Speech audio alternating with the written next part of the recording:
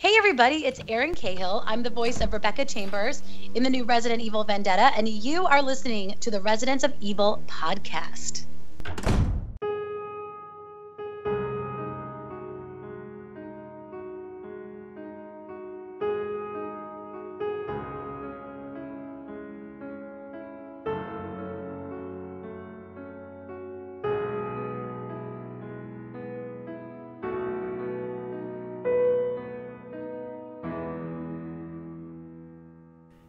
Welcome to the Residents of Evil podcast, episode 3. In this episode, we have a very special guest. Actor Erin Cahill, voice of Rebecca Chambers in the upcoming Resident Evil Vendetta movie, will be joining us to discuss her role in the film. But first, we have some Resident Evil news we want to get into. So let's just introduce ourselves. We'll go around. I'm JJ. AJ. Ollie. You guys know me from the streams and all that good stuff. And I'm Tony. You know me as one of the admins over at Resident Evil 1.5 and also a local Boston photographer over at Lazaro Studios and all-around video game enthusiast / nutjob. That song should be playing. If you don't know me by now. I guess I should have said you guys kind of know who we are now, but yeah, I mean, I'm still doing the Twitch streaming and still also an admin on the Residents of Evil as well. And you guys just know me from Residents of Evil. I live stream, make videos. But I guess we could go around first and let's just kind of let everybody know what we've been up to, what games we've been playing. I guess we'll start with you, Ollie, and then we'll move to Tony, AJ, and then to myself. So, Ollie, what have you been up to and what have you been playing? I've actually recently, on my channel, I've been trying to branch out and try some different things. Obviously, I got into Outlast 2. I'm still working my way through it. Piece by piece. It's hard having a channel because a lot of my gaming has to revolve around, okay, what am I going to live stream? Because if I'm not going to be streaming it, I'm not going to play it. I don't want to play it and not stream it. It's the piece of purpose of having a channel. So I've done some Outlast 2, which I'm upset with myself. I should have finished that by now. But I've been really hooked on Star Wars: The Old Republic, the MMO. It's free to play, so I gave it a try. I remember when it first came out back in 2012, BioWare made that awesome video for it. And it got me hyped, so I tried it when it first came out, but I didn't really get into MMOs back then. And I've tried it again recently, and that's pretty much consumed my channel, so that's all I've been playing. I want to check that game out. It's pretty awesome. Looks good. It really is. Well done. Tony, what have you been up to? What have you been playing? Oh, kind of a lot. I know we talked about it earlier, but for everybody else, obviously that wasn't there from when we were talking. I've been playing Digimon World 1 on the PS1. My best friend's been coming over and compromising my other TV here, so he's been playing Yu-Gi-Oh! Legacy of the Duelist, and I've been watching him, giving him pointers and everything. We've both been kind of working side by side on making the same deck and help taking on the internet, which has been fun. Nice. What else have I been playing?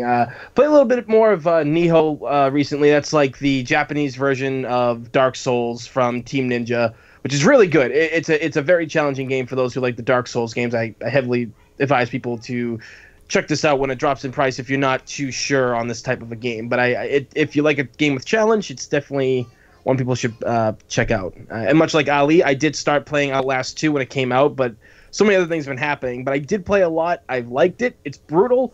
Not as scary as I thought it would be at times, but it does really have its moments. But again, I'm not too far. I was like about 2 hours into the game. Yeah, I'm about the same, and I'm kind of seconding you on that. I haven't really been too scared.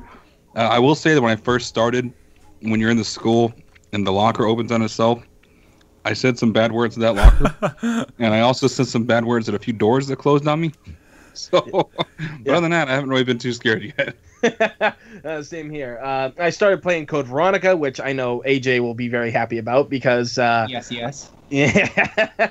I did do a live stream of that on PS4 a while back, and it was really fun. Had a couple people join. I'm trying to think, is there anything else I've been playing? No. Sorry. I've actually been going back and playing a lot of the old Tekken games recently because next Friday, when Tekken 7 finally drops after a 4 year wait. Yeah, exactly. No one's going to hear from me for a while. I have been, because I got a taste of it at PAX East. So. Just send cookies to his house. He'll be okay. Yeah. Send all the cookies. But yeah, no, that's pretty much what I've been up to. Cool, Right, man. well, I recently just made the switch over to PS4, so I'm Welcome to the pretty boss. much trying to hype myself up, getting back into groove here. I've been playing Uncharted 4, Good which man. is fucking amazing. It Yes. lives up to the hype. I've been going back and forth between that and Rise of the Tomb Raider. Rise of the Tomb Raider is kind of meh compared to that, but yeah. Next one I plan on starting soon is Mirror's Edge Catalyst.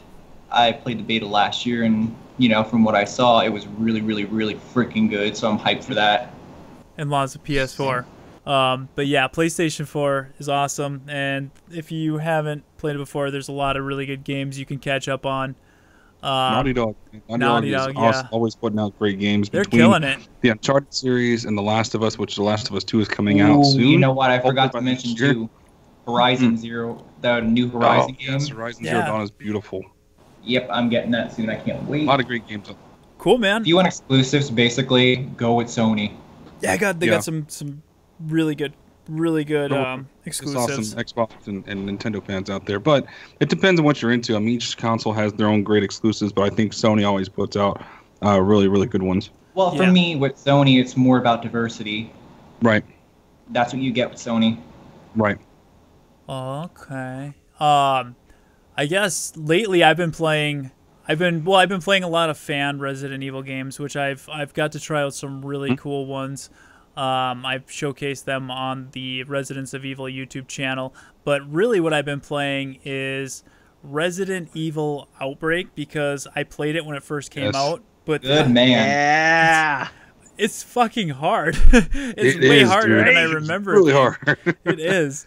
And See, it's, JJ, that game shows how new we became with all these freaking handheld games. yeah, it's so good though. I don't remember it being that good. I remember having fun with it, but the one really cool thing is I got it on computer now because I have it for PS2, but I have the PCSX2 emulator, and I do have the widescreen hack, and I have it turned up I think almost to 4K. I think it's either 2K or 4K. Yeah, those graphics, man. I was watching you play. Those graphics were Yeah, looking really nice for being such a dated game. They look especially on my monitor, they look incredible. YouTube downscales it for my streams, but Yeah. it still looks good on there. And 60 frames, it's like that game. Like if they were to re-release that for PS4 on the PS2 market in HD, it's fine. You don't have to do anything. You just need to add I online need to jump in support. there, JJ. Yeah, jump I need in. to jump in I there. got one more game I've been playing, so jump in. You and were I'll get to saying that. about 60 frames per second. No matter what you do, even if it's showing 60 frames per second, it is not 60. It's 30.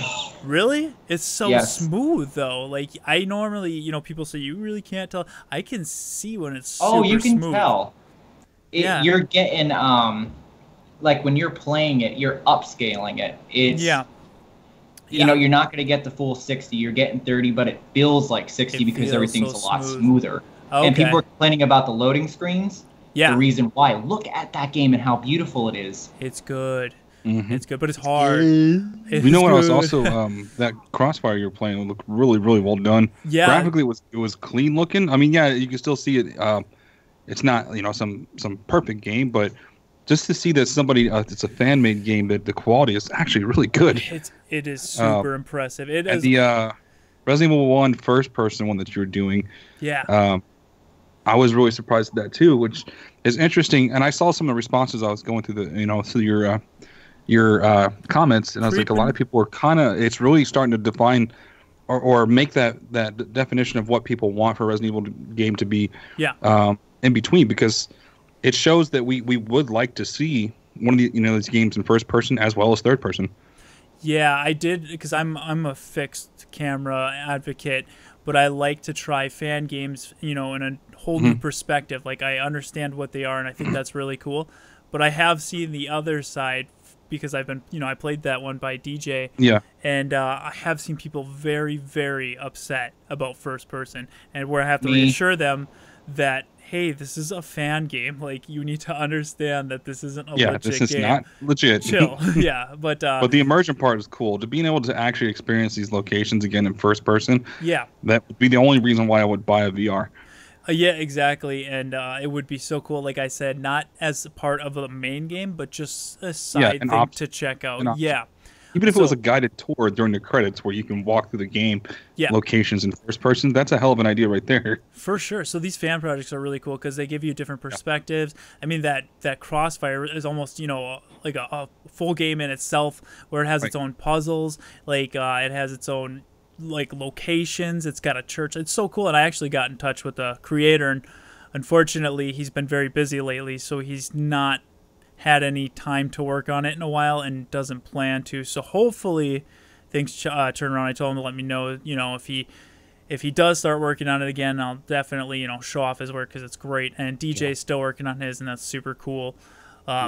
So that's what I've been playing. But the other one I've been playing a lot is New Super Mario Brothers, because I finally got it for the Dolphin emulator. I have a Wii, but I haven't played it in forever. And I don't even know if I have all my chords for it, but I finally put it in, and I did enhance it, so now it's in really high definition, and I play with the Xbox One controller. And goddamn, like my daughter, when she plays with me, she doesn't know how good she's got it. She's playing on the couch with a wireless controller, watching Mario in like super high definition, and it's so much fun, and it looks so goddamn gorgeous. Spoiled, yeah, for sure. So yeah. That's what I've been doing. But I should let everybody... Well, I don't know when this podcast is going to come out, but I am going on vacation. So actually, by the time it comes out, I'll probably already be back. So there's no point in letting everybody know that I won't be streaming this week. Completely forget all that. Yeah, never mind. Scratch that. I'm back. But I guess we can get right into the news, because there's a decent amount of it. Let's cover the Resident Evil 7 news first. Okay, so the big news from Resident Evil 7 is Not a Hero DLC has been delayed. They need more time to work on it. It just wasn't where they wanted it, and they are holding off, to make sure it's done right before they put it out. Now, this left some people upset. This left some people in understanding, and this left some people basically like, I told you so. Yeah, I told you so. So there was 3 different types of people. I guess I fall in the category like, there's so much I can play right now. I don't care. I'm looking forward to it, but as long as it's done right, it's free, fine, whatever. Even though it feels like it kind of should have been part of the main game, it's like, okay, you kind of put the game out where it feels a little unfinished. I know it wraps up Ethan's part, but I mean, to add in Chris Redfield at the end feels like there should have been more. It's fine. I can wait. I can play something else when it's done. Put it out, and I'm, really looking forward to playing it. But I don't care. I can wait a little bit. Right. What do you guys think? I guess we could start with I'm in the same boat as JJ. I'm in the I don't care boat.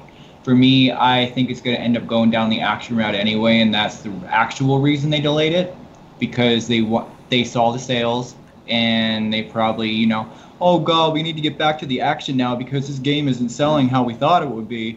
So I think that's why they delayed it. They want to put more horror elements into it. There were also leaked HUD icons that came out, and they looked almost like Resident Evil 6's. Overly complicated, kind of a mess. Yeah, overly complicated, too much. There was just too much stuff behind it. And with Chris Redfield, we all know every time he shows up, it goes action. Same with Leon. So honestly, I don't care. It could be deleted for all I care. I'm not even playing Resident Evil 7. That's a little extreme. All right. He's, just I'm done with it. Just period. I'm done. Yeah. I mean, do we really expect anything else from AJ at this point? This is what he does. He's very blunt about how things work, and I think it's great. Yeah, we definitely need Give me Revelations 3 and give me Resident Evil 2, or give me Death. Oh, you'll get Death before any of that then. I really hope not. No, me too. Tony, what do you think about the delayed Not a Hero DLC? I'm honestly not surprised because they obviously were going to shove this out as soon as possible because they had the whole hype train running for 7. They had such high hopes for 7. They were all like, we know this is what people want. We know what you want now. We understood. We've heard the cries. We've put everything into making this game, yada, yada, yada. That kind of deal. So they're just going to be like, all right, so we've got this DLC. They're going to love it and everything. We've got the in-between DLC for them, the restricted videos or whatever those were. We had those coming out. So they just figured, okay, it's going to be good. We're going to hit our our mark that we asked for, and it's of course it's Capcom. They put out numbers that they cannot project anymore. They ask Call of Duty numbers. Yeah. We'll be getting into that next. Yeah. So when 7 ended, I was just like, okay, so clearly something more will be done about this, I guess. And that's where I'm at. I'm just like, well, if it comes out, it comes out. If it doesn't, I actually kind of want to know what's going on because it's free DLC. That's the thing. I'm like, all right, since I'm not paying for this delayed DLC, I want to know what the next step was, and we'll find out. That actually kind of shocks me that they're putting all this work into free DLC. It's Capcom. Well, True. They need this because they also realized, and all of us realized it too. They didn't even come close to hitting the sales they wanted. It was like 3.5 million they eventually did sell though. Mm-hmm. Yeah, which I guess we could get into that now. They wanted to sell 4 million right away, and long term 10 million, which is ridiculous. Right. I mean, it's ridiculous. Tomb Raider Reboot was released on pretty much every single system, last gen systems, this gen systems, PC. Yeah. And it still only sold 9 million, and I think it was like 2 years. That's really good. That's really, really good. That's really good, but at the same time, Rise of the Tomb Raider only sold like 2.5 or 3 million. Yeah. Well, that's also what happens when you... Yeah, well, that's what happens when you put a game on a system that nobody plays. And everything, true. and its fan base has been mainly on Sony for anything. And I know like later Tomb Raider games did come out on the Xbox, and the reboot did come out on the Xbox as well. But let's face it, you had more fans on the PlayStation era and back in the day than you did now. I don't know. It just comes hand in hand with me because Square Enix did the same freaking thing with Tomb Raider that they did, Capcom's doing now with Resident Evil. Square Enix originally expected Tomb Raider to sell 5 million, I think it was, in the first month. Yeah, their numbers were crazy too. I don't know why it did well and it wasn't good enough, and I think that's why now the company is being sold. Yeah. Hitman. Yeah, and that was such a good game. I really was never a huge Hitman fan. I played them, and that was so good. But Ollie, what do you think about Not a Hero being delayed? Well, I'm on a plus and a negative for that, a positive and a negative note for it. Like negative because I wanted to play it. Obviously, I did like 7, and I wanted to see more from it and see what they were offering up as far as the Chris, story arc, and resolve some issues that were left over from 7's story. But the fact that they delayed it kind of gave me a little bit of hope because it shows that they were paying attention for the most part. Well, we think they're paying attention, and they weren't going to just put out some piece of junk DLC. Even the fact that it's free and they're going back and putting effort into redoing it is positive to me, because if they could have just put out this piece of garbage free DLC and be like, this is what you get, instead they're pulling it back and saying, let's redo this, and give them something that we think they would want, and something that's positive for the game and positive for the franchise. So I still am really anticipating it to see what happens. And like I said, it's both a good and a bad thing for me. So the only bad is that I didn't get a chance to play it. That's it's all true. good from there. That's true. And I guess we could say one good thing about having such high expectations is they know they can't screw up. So they're going to go back now because they didn't, like you say, make this and then decide to put it out now. They are currently making it, so now they are going to bend it to what fans want to see, which means we're going to get a better product. There is a plus to this too. Yeah, that's a plus because they need Look this. at where we were with Resident Evil 5 with the paywall with versus mode. Yeah. Compared to where we are now with them actually not putting shit behind a paywall for Resident Evil anymore. Oh, it's definitely better. Yeah. And like I said, that's why it's free DLC. Free DLC they care about. They care about. It's a good thing too. They're actually going back and making sure it's something it's worthy. I don't know about that. I'm still on the fence. I think they're scrambling.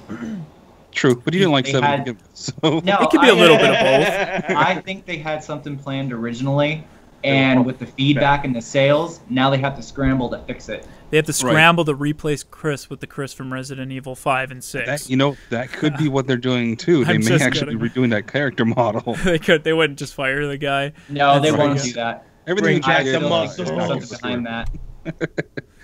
But yeah, I'm hoping it comes out to be something that's actually good. but we'll just have to wait and see. I don't think they've given out a date yet, have they? No, they pushed it back, I think, until fall. Yeah, so and that's a worry as well. You had that hype train coming off the release. Everybody was playing it. Everybody was interested in it. You put out 2 DLCs within the first month and a half, and expecting to have another big DLC that was free coming out in the spring that didn't come out. So is that hype going to be lost by the time the DLC comes out? Quite possibly. They're going to have to market all that. Yeah, and the DLC they did put out that you did have to purchase wasn't very well received. Sure, it might have been cool. I think it was interesting, but it was short. It's very interesting. Gambling in Resident Evil, that's interesting. Puzzle in a room is interesting, but was it worth the full price? I thought it was really freaking weird. It's different. But it was fun to play, but it wasn't. I didn't want to. It wasn't worth. We paid too much for it. Yeah, we paid too much for it. So they got to make sure they don't keep telling people, stop buying the freaking season passes. Yep. And as far as the sales go, they hit, like you said, they were somewhere around 3.5, if not maybe a little bit more. They expected to sell 4, so they fell short. They still put out a good amount. I mean, over 3.5 is still good, but they fell below their benchmark. So does that affect also the DLC? Because they were so successful with 5 and 6, where they had a format of all this action going on and everything. Are they going to switch back and make the DLC more action-oriented? Was it already action-oriented? Maybe they're switching it to a horror aspect to match the game.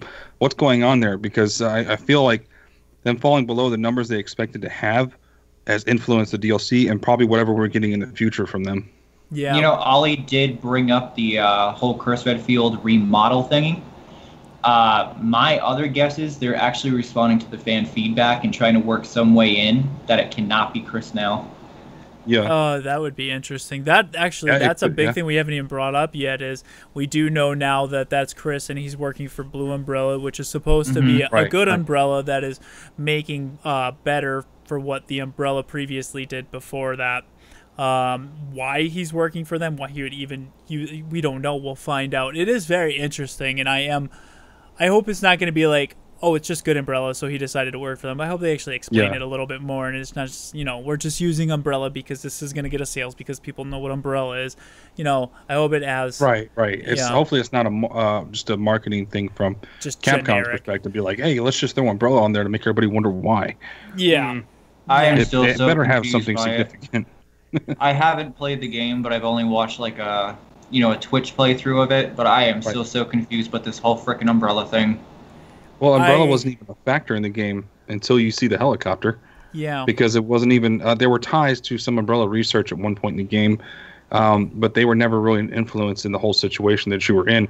And then you find out, when they fly away in the helicopter, at the end, there's an Umbrella logo, a blue Umbrella logo on the helicopter that Chris is in. And then, later we hear about the DLC that there was Blue Umbrella. It's a new organization that is going back to fix the mistakes, and somehow they hired Chris on because of his experience, and they want to make everything better, so... Boulder punching. Yeah, basically, I would hire somebody that punches boulders, too. I want them on my team. That's a winning team. Yeah, exactly. Yeah, I just want him to hang out and be like, hey, can you punch that boulder for me? Yeah, it's your mascot there. That's your guy. So that pretty much covers up our thoughts on the Resident Evil 7 Not a Hero DLC. We all basically were every type of fan except for none of us were mad about it. It's free. And it's hard to be mad. You can be upset, but yeah, we weren't mad about it. But then some big news. Now this news is huge. We're going to go past Resident Evil 7 now because we basically covered that. And we're going to get into the Resident Evil film franchise, is confirmed getting rebooted. And I am already cringing. They already have a producer and a scriptwriter. I'm not the scriptwriter. I'm not 100% on his name, but he did write Mortal Kombat, and the producer is James Wan. Now, James Wan is responsible for the Conjuring, Insidious. I hope I got that right. I don't have any facts up ahead of me. I'm going solely off of. It's okay, JJ. Who uses facts anymore? Yeah, I know, right? I'll just say who it is. I'll make it up, and it's gonna be a thing. But I mean, I was on the Let's Talk Resident Evil podcast, and we discussed, I think, almost 2.5 hours about this. So I have my thoughts on it. I'll keep it short. I am excited that these movies are getting rebooted for the fact that I wasn't a big fan of the direction they took, like many fans. I think that they were just using it to make money.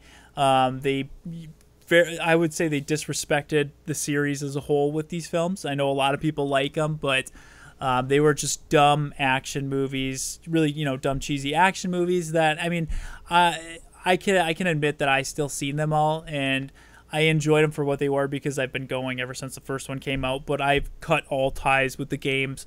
But it needed to end. It was being prolonged. It was starting to get just over the... I mean, it's always been over the top, but it needed to end. Ridiculous. Yeah, it was stupidly It was ridiculous. literally like... It was bad. To death, and nothing It made should have sense. ended at 3. So the reason why I'm excited is because I honestly thought they were either going to make another one or they weren't going to make anything. So the fact that we're getting more gives me hope. And if it's bad, that's what we have now. It's no big deal. I just, if you don't want it, don't go see it. But if there's a chance now that it could be good. And, I'm really excited to see what direction they take, because are they going to keep going action? I'm pretty sure they're rebooting it because they're going to try something different, which makes me feel like they're going to fall more in line with the games. Now, James Wan producing is positive. He has had a good track record with horror movies, but he's not directing, so there's a difference there. He's only overseeing. No director has been announced yet. The scriptwriter, Mortal Kombat guy, sure, a lot of people say Mortal Kombat was their favorite. This is not the Mortal Kombat that we're thinking of. This is, I believe, the new Mortal Kombat they're working on. Like the reboot of Mortal Kombat. Interesting. Okay, I From guess looking I at his IMDb page, like his background, this writer. What's his name? Because I didn't say it. His name is Greg Russo. Okay. He has literally nothing right now. They're all in development, being announced. All right, we'll skip over that then. So he's pretty much new. But as far as what he is working on, a movie called Category 6, which I don't know what that's about. Mortal Kombat, which we know what Mortal Kombat is, but this is not the one from before. Yep. This has nothing to do with Wes Anderson. Okay. Wes Anderson, Paul W. S. Anderson. Yeah. If there's a Wes Anderson out there, I apologize. I don't mean to lump you in with that. But yeah, I mean, and then he's got another one, Robotech. That's all he's got on his IMDb page. A picture of him. We have yet to see if his work is promising, but like I said, I have hope that it may be good. Now that's the facts, and that's kind of what's going on. But now what I would like to see, because I honestly have no idea what direction they're going to take. I'm hoping more of a suspense horror. But if I had to pick my perfect Resident Evil movie, I would say, for one, lower the budget. You don't need a crazy over-the-top budget. Just bring down the scale to like the video games of one area. Now, a lot of people would like to see the games made as movies, and in my opinion, the games are what they are. And I mean, they're like Resident Evil 1 remaster. That's perfect. You can make a movie on that. It's going to be, it's already done. We don't need to see that as a movie. It's already done, and it's done very, very well. I would like to see something that exists in the same universe, and if it is going to exist in the same universe, I would like to see something from a new cast of characters that we haven't seen yet. Maybe there could be some calls to actual characters and stuff, but I would like to see sort of like a Resident Evil Outbreak sort of style of cast, just a bunch of people lumped together in a situation where the movie is sort of like The Mist, where it all takes place in one area. There's a lot of suspense. There's a lot of tension. There's a great script that keeps things moving along and interesting, but it's not over the top crazy, and it really, gives you that feeling of the horror that lays within Raccoon City. Say it took place during, in Raccoon City. I would like to see that, or on the scale of, 10 Cloverfield Lane, smaller. Yeah. Or what? Dawn of the Dead. The thing about 2004. Resident Evil that was so, the reason I think that we love so much is that the feeling of despair, of claustrophobic, tight spaces, limited resources, everything around you's dead. There's no hope. Will you survive? They have these intense feelings that you got the whole time, and you can encapsulate or get all that into a small movie that didn't require this huge over the top. Because when you make it too big, and too much graphics and then too big a scale, you lose all that feeling that you had from what the game was so special. Exactly, and that's kind of what happened with the games. You know, a lot of people love 4, 5, and 6, but it was more money. They wanted to make more money, and they started to appealing to a different audience. It was much more action paced. It lost what it was, and that's kind of what I want the movies to go back to. What made the classic games so special: the mystery, the horror, the tension, the suspense. You know, and that's why. Now I don't know if they're going to do that, because that would mean they're not going to make as much money, and these movies we're getting now are making a lot of money, so they would really need to lower expectations. And I don't know, the companies, you know, this is a business. I don't know if they're going to do that. That's my thoughts on it, pretty much summarized. So we'll see what happens. I'm looking forward to it. I guess, Tony, we can go to you. We can start with you this time. My thoughts on it are. Yeah. Just kidding. I'm gonna be more of an adult about this. No, I'm like, you know, you gotta remember when the original movies first came out, it was during that early 2000s era where a lot of other video game type movies had already either been done or were still being done. It was also the Matrix era where everything had to emulate the Matrix. Exactly, and you know. And you had movies like Doom that came out. We all know how atrocious that was. Pretty much every project Uwe Boll worked on. Blood Rain. Yeah, Blood Rain. The House of the Dead movie. You know, classics, man. They're all classics. Yeah, classically horrible. You know, and then plus obviously like the original Mortal Kombat, which was like it was still good. You know, it could have been a lot worse. Because it was coming kind of off of other movies like the live action Double Dragons movie and the Mario Brothers movie. Yeah, the best one of all time. Also like Mortal Kombat was kind of like a refresher in many ways. It's pure 90s in every single way. The sequel, not as great. So the original Mortal Kombat. I said Mortal Kombat. The original Resident Evil was actually by itself. I still like as a movie. Resident Evil, not the follow-ups, just the one by itself where it was independent characters, independent story.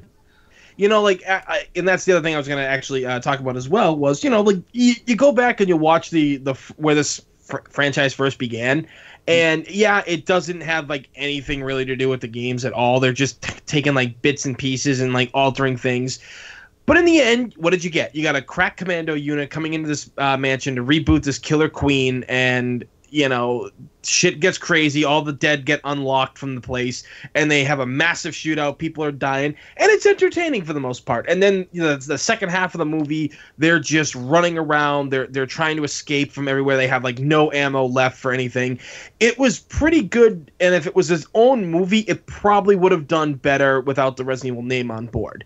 Yeah. You know, then Apocalypse came along. That one wasn't too bad either. That one's forgivable because the actress who plays Jill in it is actually did research on the character. Only saving grace of that movie is her. Exactly. And, you know, I've seen in interviews, Mila Jovovich and her husband, they always talk about how they were fans and how they used to play the games, and they're very I'm about dedicated. to get into that too. Yeah, so I'm about to rip on that one. I'll save that for you then. But I see all these things that they promised, and every movie just kept introducing new characters, taking away old characters, and characters being forgotten about, lost, or whatever are never explained whatsoever. You know, Wentworth Miller playing Chris is never seen after his first and only appearance. Ali Larder disappeared for one of them. Sienna Gilroy as Jill disappeared for one of them. Ada completely disappeared as well from the second to last film. And then you watch the last movie, and it hurts because I haven't seen it. I didn't see it in theaters, and I'm not going to buy the DVD. But I watched a lot of it on YouTube, and everything is super cut. They make a motion, and then within the next second, it cuts. And when that punch lands, it cuts to another one, cuts to another angle, and it was like a massive headache. And they do this. It's sickening. Yeah, it's not. It's like that movie. I don't know if you ever saw it. It was this weird sci-fi movie back in the early 2000s with John Travolta, and they shot the entire movie at an angle. Is that the one off of Scientology? It might as well be at this point. Battlefield Earth or something like that? That's the one! Thank you! Yeah, yes. that they like is like whatever Hubbard, L. Ron Hubbard, is that his name? The dude who started Scientology? Yep. Like that was one of his sci-fi novels that they actually believe is part of their like religion. Oh yeah. They believe it. But that was the thing. In that movie, they shot everything at an angle. And in this movie, everything was a super cut. Yeah. And 2 to 3 seconds. There's just nothing in the final movie. So they realized, despite the fact that somehow these movies made money, America. Yeah, America. people seem to enjoy them for whatever reason, and now they realize, well, the franchise is a lot bigger, is just as big as now as it was back then. You know, people are getting back into it. A whole new group are discovering it because everything retro is becoming, you know, something again. I mean, Resident Evil's been around for over 20 years now. So I think at this point, they might have something perfect. Well, not perfect. They might have a grasp on how they're supposed to handle it this time. Like it's already been mentioned by you guys, you know, it's like, hey, you could do it a little differently. You could add this, that to it and everything. You can keep it contained. You don't have to go like full, you know, like you have to, what's the word I'm looking for? You don't have to like overdo it with everything. Yeah. Right. It doesn't have to be such a grand epic. Exactly. Start small. Yeah. Start small. Realize where the strengths are in this, you know, either give characters that we want to see, properly cast them at least in some way, and run with it. I think if Hollywood does it right, they'll do it right. But given the way Hollywood's track record, I'm not too sure because I thought the Assassin's Creed movie was going to be good. I heard it was junk. Oh my god, it was beyond junk. I had like Ubisoft was supposed to invite a bunch of the cosplayers I know to the event, and they fucked the fans over instead and didn't invite them. Really? And the movie got trashed. And I was bummed out because like Michael Fassbender's in, and he's on fire. Yeah. Over these last he's a great years. actor. And even people said like you could see that he really tried with this movie. So Hollywood and these kind of things don't do well. And the best example I can give on why you need to let true fans handle it is a series / movie called Street Fighter Assassin's Fist. Yes, that one was done amazing. Thank you. Yes, like that thing, because they literally took the lore of Street Fighter, which everybody's like, oh, there's no lore in fighting games. It's like, yeah, exactly. Street Fighter has a lot. Oh, yes, it does. It does indeed. And they nailed everything. They also threw in like their own little touches to it that actually tied in very well with everything that happens. I mean, hell, at one point they even got the guy who like produces Street Fighter, Yoshinori Ono. He was there. They were playing Mega Man 2 on the they did it. They did it very much a timepiece as well. Like everything they wore was very befitting when like Street Fighter was coming out. You know, when Capcom was in its early glory days, and they paid a lot of tribute to that. Like, you know, I mean, just everything was done so awesomely. Exactly, yeah, and they follow like the timeline because like in the Street Fighter games that we have now, they're not in current timeline pretty much. I mean, like. That some like because you know when Ryu and Ken were young, like in their early 20s, that was in the 80s, which is why they had the Mega Man, like you know the clothing. So fans did it right. Plus the guy who wrote and directed it and everything, he played Akuma and he did great. Yeah, so, he's a fan and he's a hell of a martial artist, a director and writer. So. Exactly. So if you have fans that know what they're talking about and they're passionate about it, you get something truly fantastic. Hollywood just wants that easy score, or they want to go back to something that made them money, which is why you see so many reboots these days. Right. They just want to sell the name. Yeah. They're capitalizing on the name. Yeah. But that's pretty much my take. If it works, it works. If it doesn't, it doesn't. Like, you know, JJ said, it'll pretty much will be right where we are. No harm, no foul type exactly. Deal.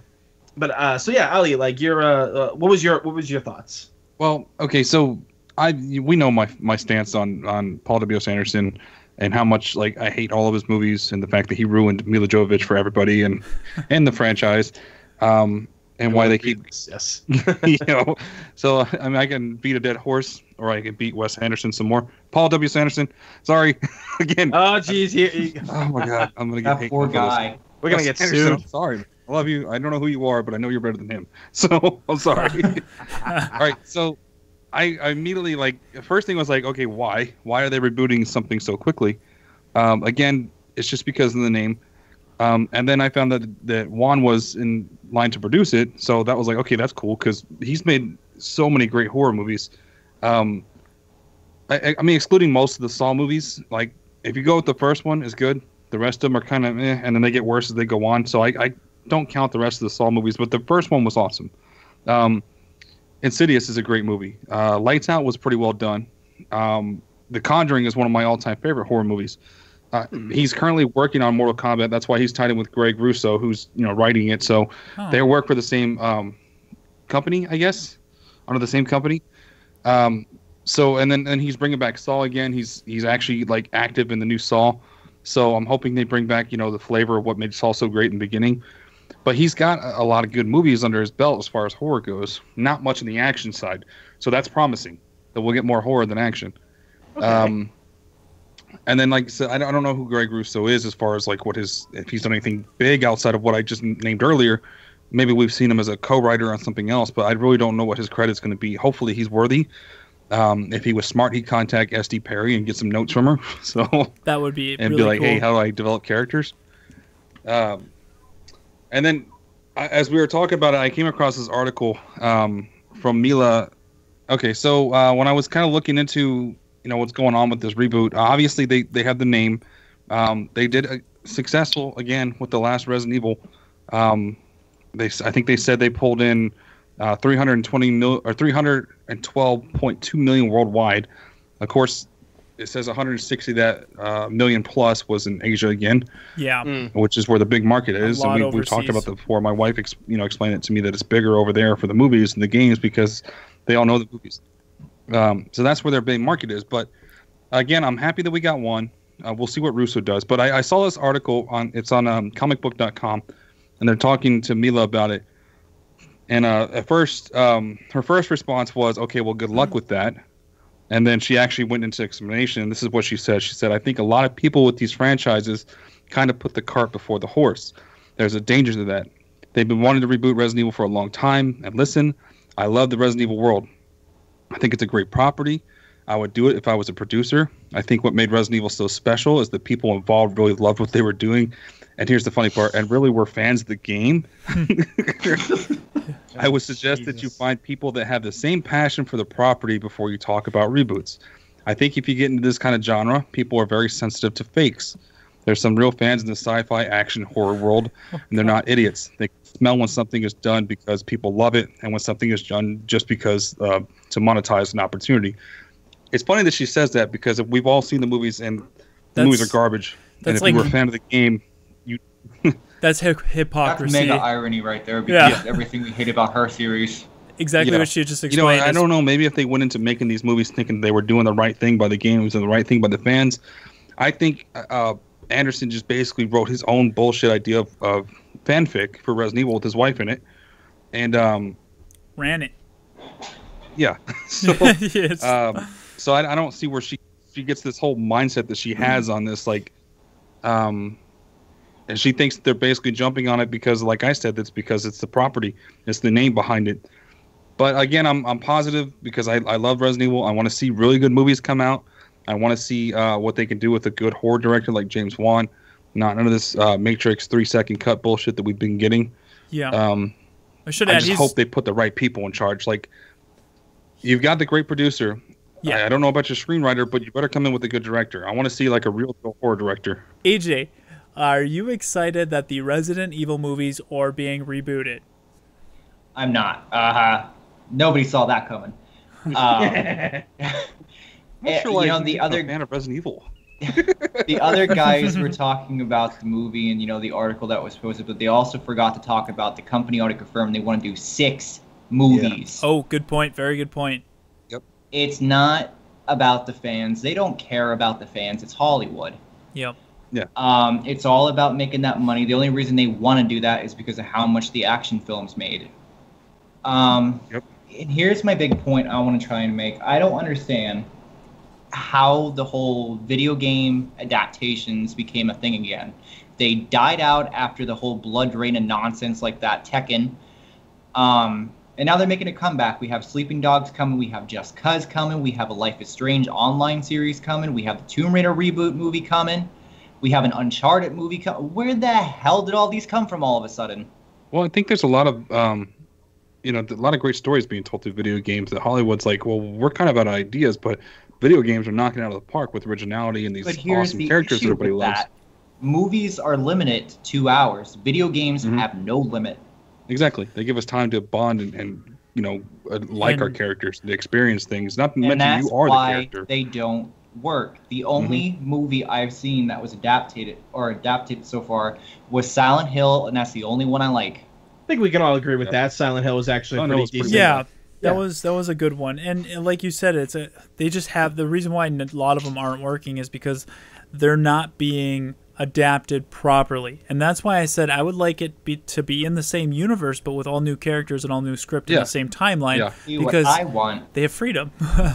What I want is, like JJ was saying earlier, an Outbreak type of situation. Base the movie in Raccoon City, bring in all new characters, do not even touch the video game characters, because no matter what you do, the fans are going to hate it. Exactly. Right. They will never live up. But honestly, if I had to choose, I would rather it become a TV series on Netflix, because they could do so much more. I support that as well. I'd rather it be agree. A series. You cannot fit a good adaptation into just 2 hours. Very, very valid point, and I completely agree with that. I'm not excited about the new movie. I don't care if they brought on the holiest of directors. I don't give a shit. They can burn.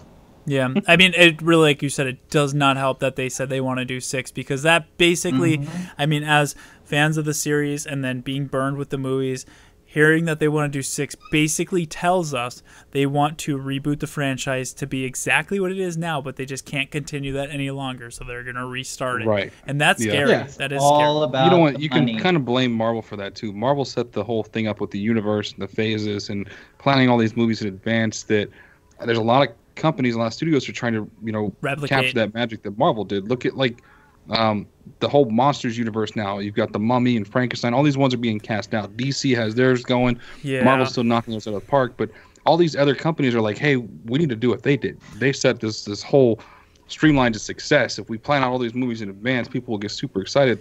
But you're losing the fact that the people that do Marvel actually care about Marvel. Exactly. They're being done correctly. They're being as a passion project, not just for the money. So, but they're that's making actually, money, yeah. Oh yeah, they are making money. That's the thing. And the one thing I can add to that about the whole thing. See, DC is just trying to play catch up, and over the last 8 years since Iron Man, the original one, I think it's been 8 years now, or at least 9.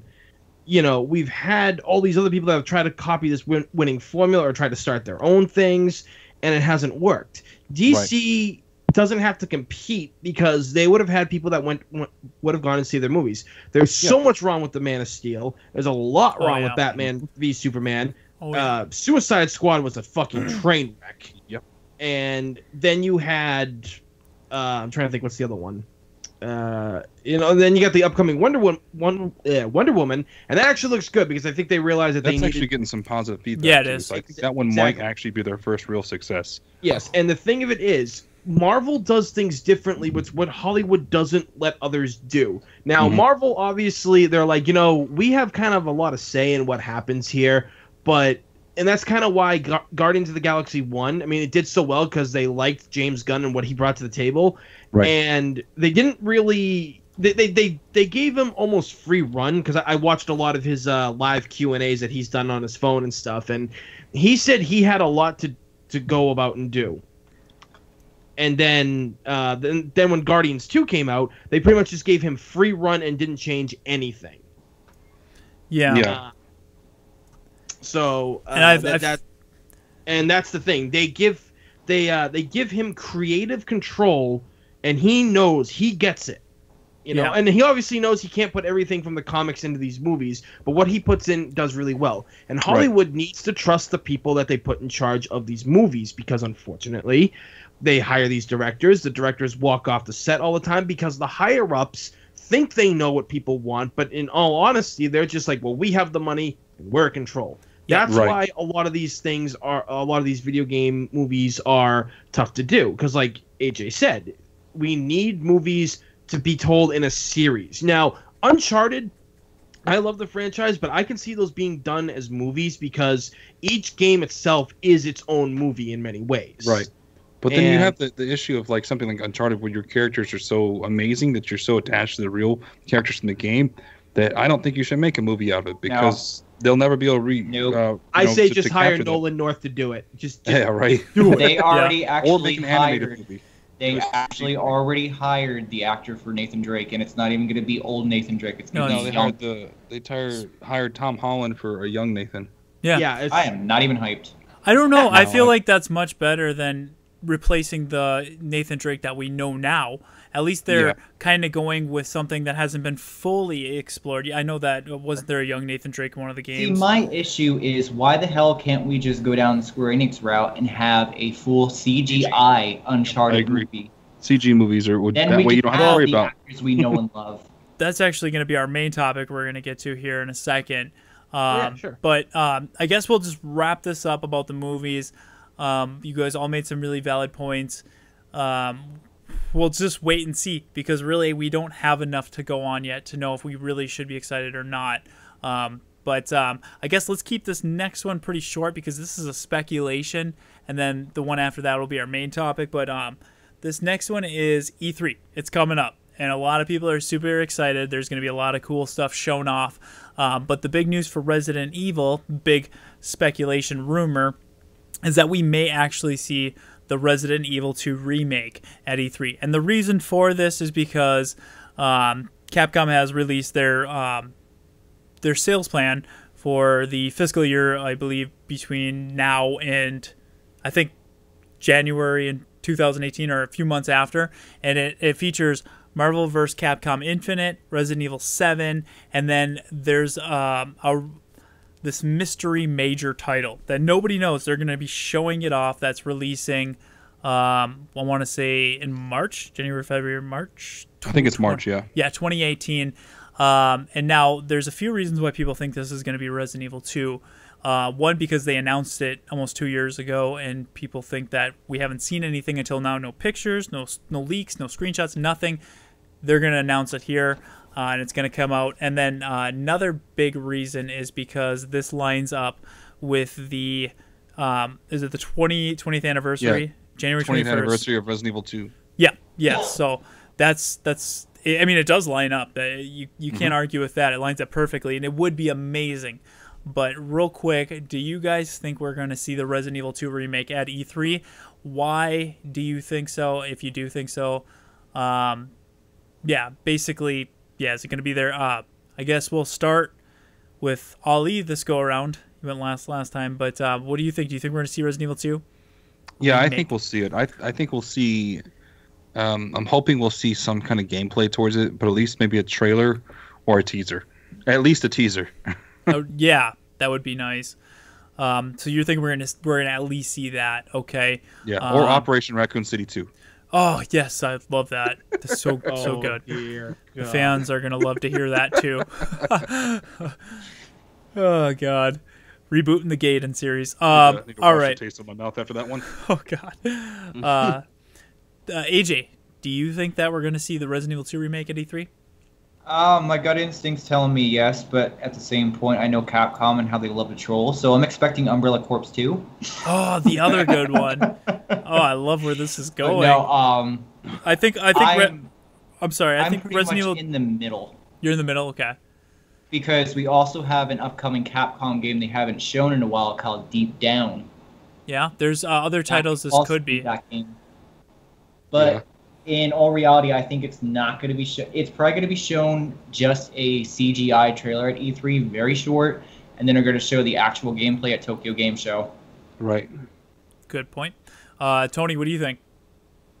Yeah, pretty much AJ had kind of taken what I planned on saying too. I mean, I truly do believe that, after almost 2 years, they do have something by now. Gameplay-wise, they might not have anything, but as long as people see the reaction trailer, if there's a trailer for Resident Evil 2 Remake, it'll set people off and realize, okay, it is really still a thing. They gave us a little bit of something, because if you show off a little bit too much, if the game is not that far along and you show off gameplay this early and the game doesn't look that great, people are already going to start getting negative. And we live in a world where the information travels so fast and people don't really start thinking. They got to really analyze stuff.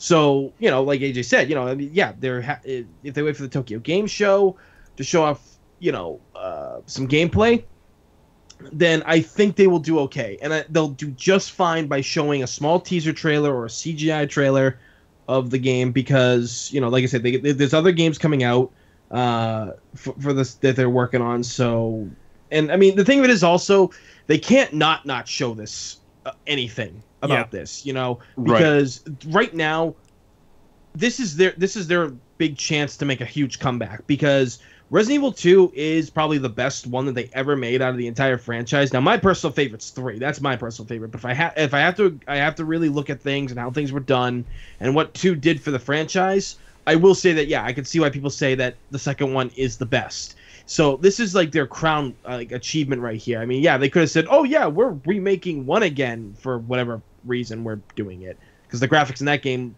are on par with graphics of today almost at times. Right. Yeah. So, 2 is their moneymaker. It's what's going to get people into it again. Now, how they go about it, whether it's going to be over the shoulder or back to classic, that's to be determined. That's a whole nother podcast. Exactly. Yeah. But like I said, if they show the trailer and they show people that they're working on it, because we haven't seen anything, they're keeping a tight lid on it, that'll be enough to tie people over till the expo, which AJ had spoke about. Yeah. I do agree with AJ also. I think that if they are going to show some stuff on the Resident Evil 2 remake, it'll be at Tokyo Game Show. I would love for them to show something at E3, honestly. And a lot of people are saying, oh, I don't want a teaser. I want to actually see something. And in my opinion, I don't care if we get a teaser, as long as it's something to let us know that they're still working on it and that it's still on its way. Now, as far as the 2-year cycle, usually it would take a little longer, especially because they're not using almost any assets from the game except for the story and the layout. They're completely remaking almost the entire game. It usually takes a little longer. So I don't know if 2 years is enough time. It might be.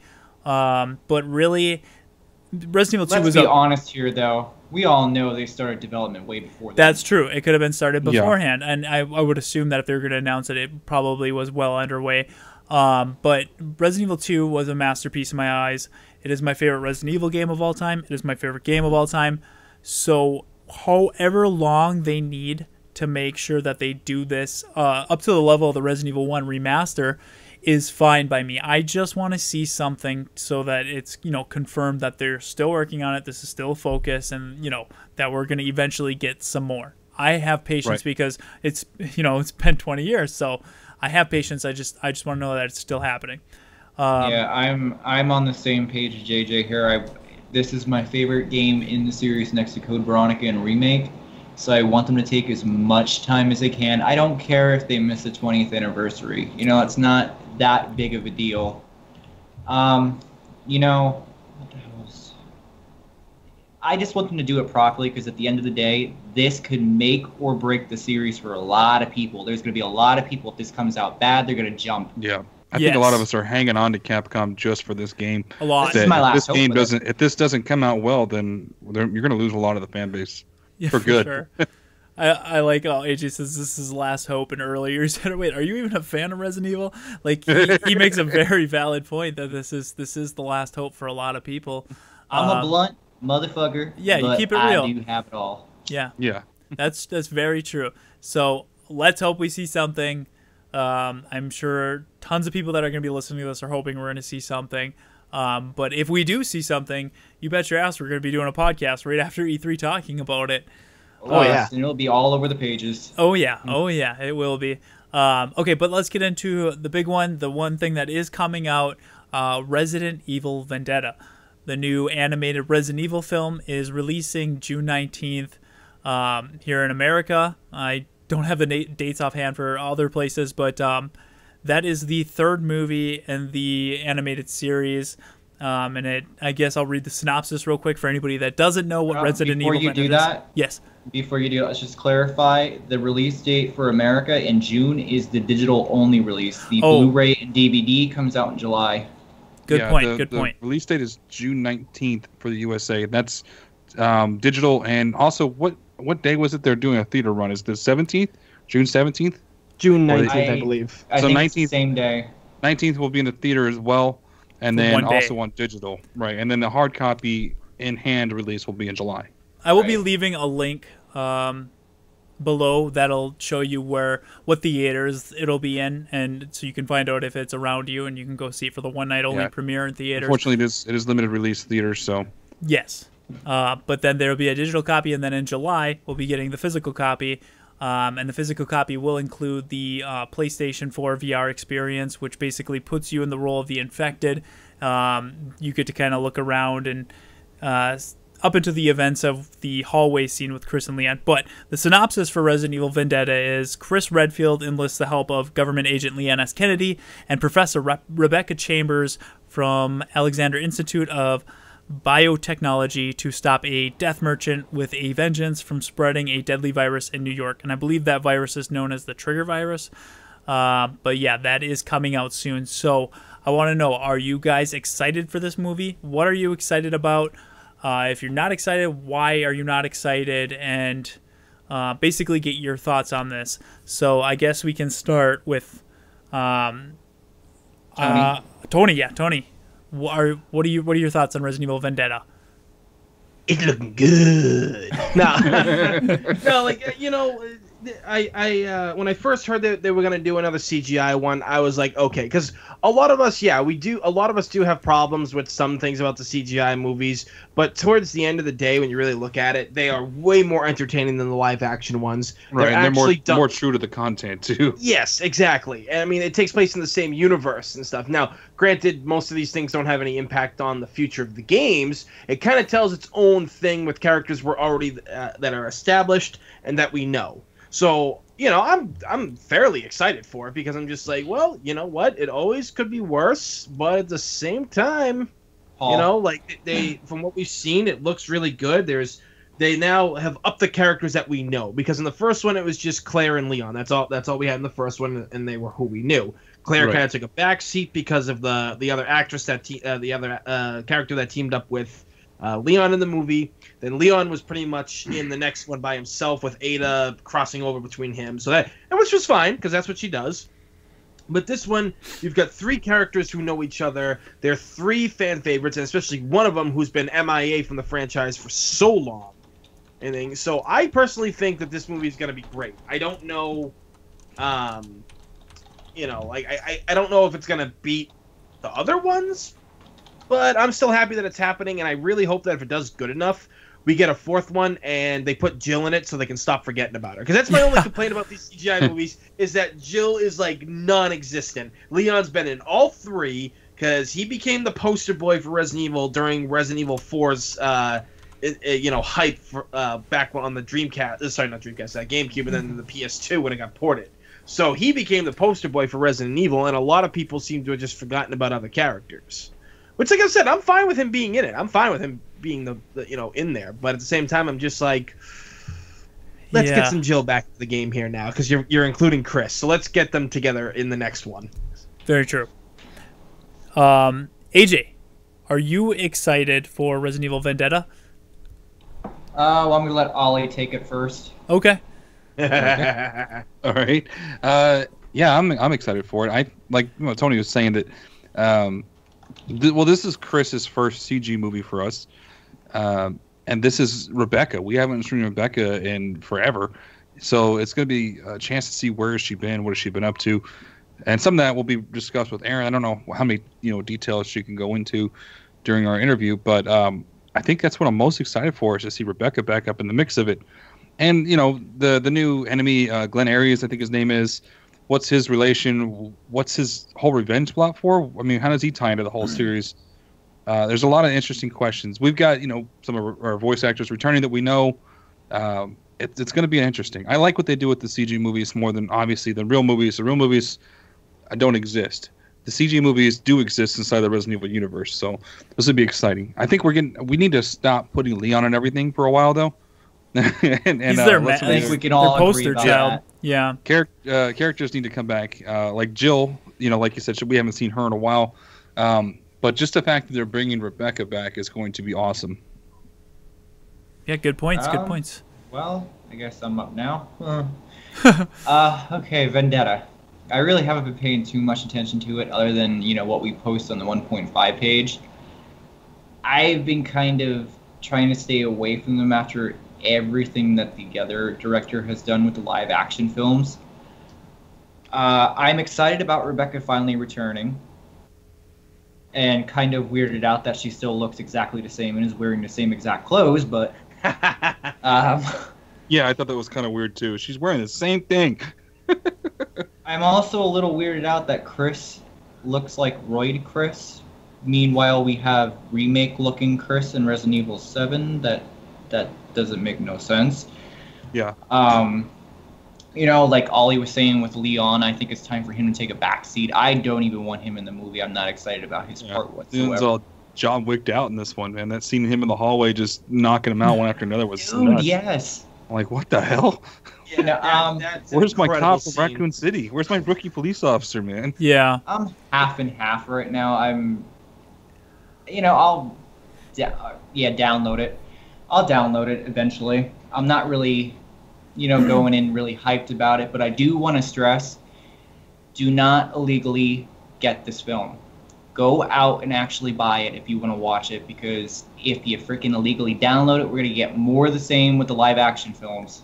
Yes. Yeah. We need to support the real products here, the actual effort that's put into giving us things that we love. So go out and get a legit copy. Spend your money. If it goes in a movie theater, go watch it in a theater. So maybe we can get more of these CG movies in movie theaters in the future and show that this is what we want to see. Exactly. I mean, it's only like, $4 on the freaking PlayStation Network if you want to rent a movie. Come on, guys. There's no excuse. Yeah. Yeah, I completely agree. The majority of fans will say that they really do enjoy these CG movies, and it's not like many other game franchises to make live action films and CGI films. And it's like, we should support this if we enjoy this, because we're lucky that we do. Like a lot of people say, the movies suck, but they forget we had these CGI movies in there. They're actually really good, and they do tie in with a story. So yes, please support this. Please, actually, $4. What is that? That's a couple cheeseburgers off the dollar menu at McDonald's, Yeah, exactly. But the only other company I can think of that really pushes CG movies, not a lot, would be Square Enix with Final Fantasy. Their Final Fantasy series. Yes. Which they put a lot of work in their last one, the Kingsglaive one, which was done really well. It shows that if people want to see it, and if we actually get behind these things, they can be done at a high level. So we need to support this movie, and if we want to see our characters survive, we need to support them too. That's what I don't get about the fan base, though. They complain about the live action films not being for the fans, but then they also, when the CGI films come out and they're actually a homage to the fans, they don't support it, but they'll go out and pay like $20 to see one of the live action films in 3D. It makes no sense. People, stop complaining and vote with your freaking money already. Yeah, yeah. Get your priorities in order. But if you don't like it, then, don't watch it. That's fine too. Just move we're not on. trying to force anybody to get anything that they don't want. Exactly. Just, if you're interested, at least give it a chance. Just help out. But I mean, I actually am really excited for this movie because, unlike the live action movies, this does tie in with the games. I think the live action movies actually made me enjoy these movies more. And like the difference between 1 and 2, there was a big jump. Like quality went up, acting went up. Right. Like I really look forward to seeing these movies, and they do kind of tell you a side story of what's going on in between titles. And this actually takes place between 6 and 7. So we're gonna we're gonna find out what's going on with Leon. We're gonna find out what's going on with Chris. Maybe we'll see the end of Vendetta. You will see Chris go on the operating table, and they'll do the face-off scene from Face Off, and they take his face off and put somebody else on. There you go. Explanation for Chris Redfield's character. There you go. As far as seeing Leon again, there was a point where I was just sick of seeing Leon. He was my favorite character, still is my favorite character, and they were overusing him because of the success of 2 and 4. But I've gotten to a point now where I understand, like, that's their money. Like, this is where Capcom is. He is the movie guy. He is. And I still like him. I would love to see Jill. There's other things I would love to see. But it doesn't really bother me that he's in here. One thing I'm super excited to see is Chris and Leon together in a movie, because we were robbed of their fighting sequence in 6 because it was built up to be this big standoff, and really it was nothing. They disagreed for a second, pulled guns on each other, and then 2 seconds later they're like, oh, we're good. And so I'm excited to see them work together in this movie, especially from that John Wick clip we got of Leon and Chris in the hallway just wrecking shop with these zombies that are coming out, to a point of ridiculous over the top action. But I don't know, it's ridiculous, but you don't have superhuman people that you know what I mean. You don't have Alice. Yeah, you don't have Alice, so it's still cool. But I do have to say, well, actually, I should say another thing I'm really excited about is to see Rebecca return, and I really like where her character is. She is a professor, you know, at Alexander Institute. Like, this makes sense for her character, and that Chris would go back and, you know, try to recruit her for this thing that's going on. Like, I like that she actually moved on, because, you know, she was a badass, but she was more in line with health and research and stuff, and I like to see that's the direction she took. So I'm extremely excited to see her come back. She does look a lot like the same. I don't know why she's wearing that outfit. I think that's cool. I want to see it explained.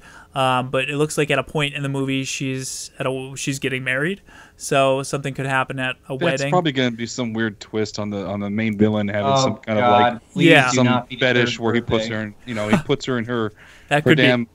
It's going to be something dress. Weird. It's going to be something weird. I like to think that she took her uniform from Resident Evil 1 and 0 and just kind of hung it up in a closet, and then there's going to be a scene where she goes and she like pulls it out and blows the dust off like it's an old friend, you know, like a badass weapon. Yeah, but it's just her jacket. Yeah, I can see that. And it still fits.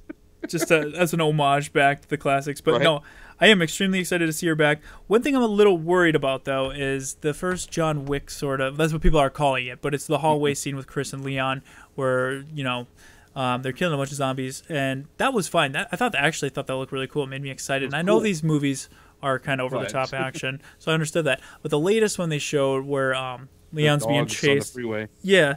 That kind of worried me a little bit, just for the fact that he shoots a dog, it takes out a car, and it's just completely...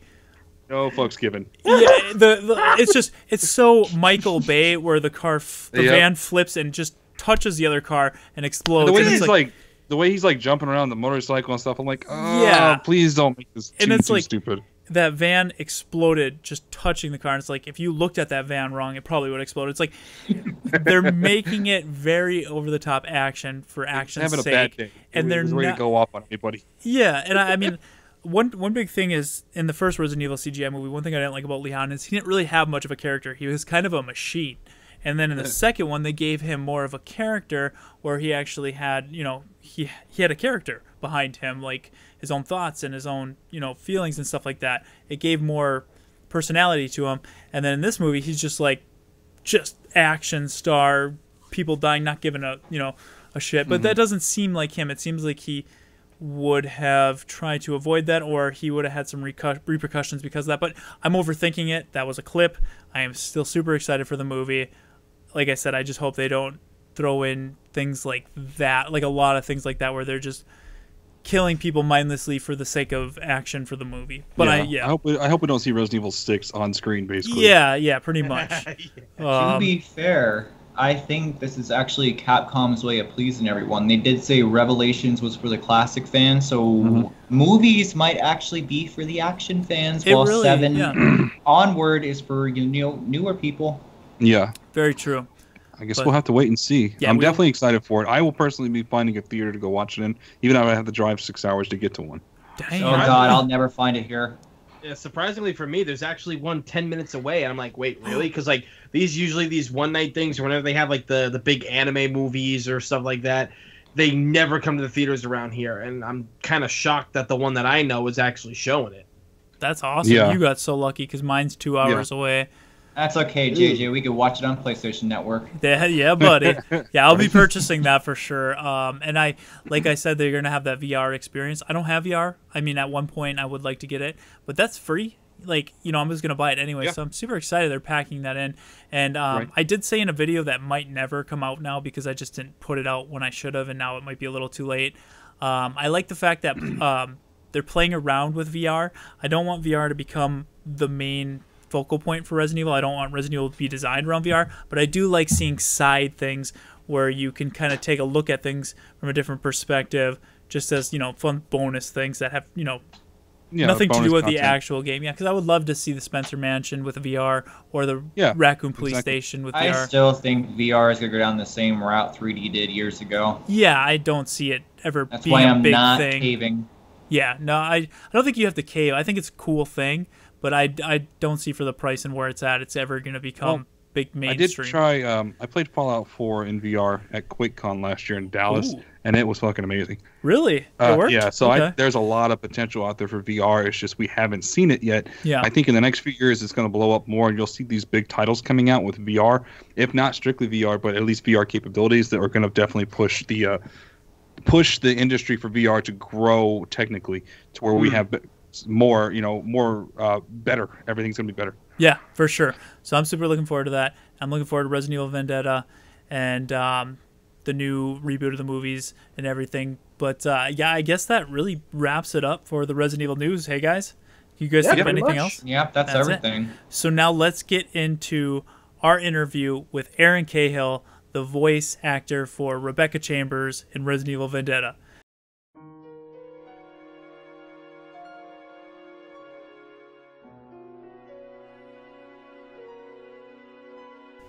Well, thank you again for taking the time to talk with us. This is really awesome. Oh my gosh, you guys, thank you for having me. Okay, question one. How long have you been acting now? Now, I've seen obviously, I've been through your IMDb, and we know, a little bit of your history as far as what you've done. You've been on a lot of different things. Obviously, Power Rangers is the big one that everybody knows you from, but you've been on a lot of TV shows. One of my favorite, like Supernatural, House, comedy, like How I Met Your Mother. Also horror. You did Boogeyman 3. You've done voice acting before in Call of Duty, and it says you've been through 93 right now is how many credits you have under your name as actress. You work hard. How did you get your start? Well, first of all, thank you. I started acting when I was, oh goodness, I did my first play when I was like 4 or 5 because my mom is an English and a drama teacher. And she was teaching at the local high school, and they were doing a play called Cheaper by the Dozen, and then one that same year called Carousel, and they needed a kid for both. So my mom was like, "Well, I have one of those. Let's put her in." Right, just throw her in there.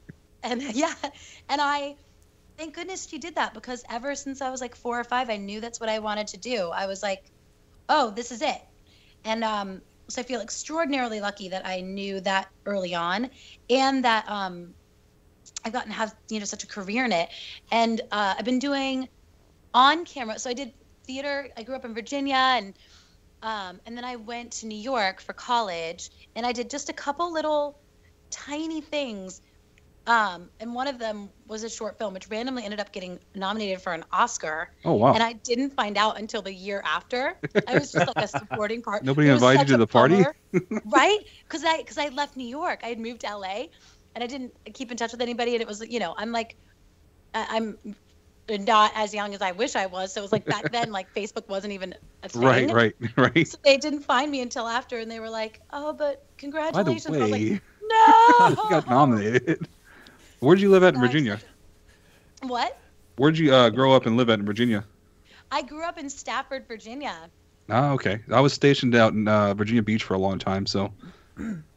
Oh my goodness! First of all, thank you for your service. Well, thank you. Secondly, I was more NorCal. Listen to me, I'm such a California girl. Now you're California.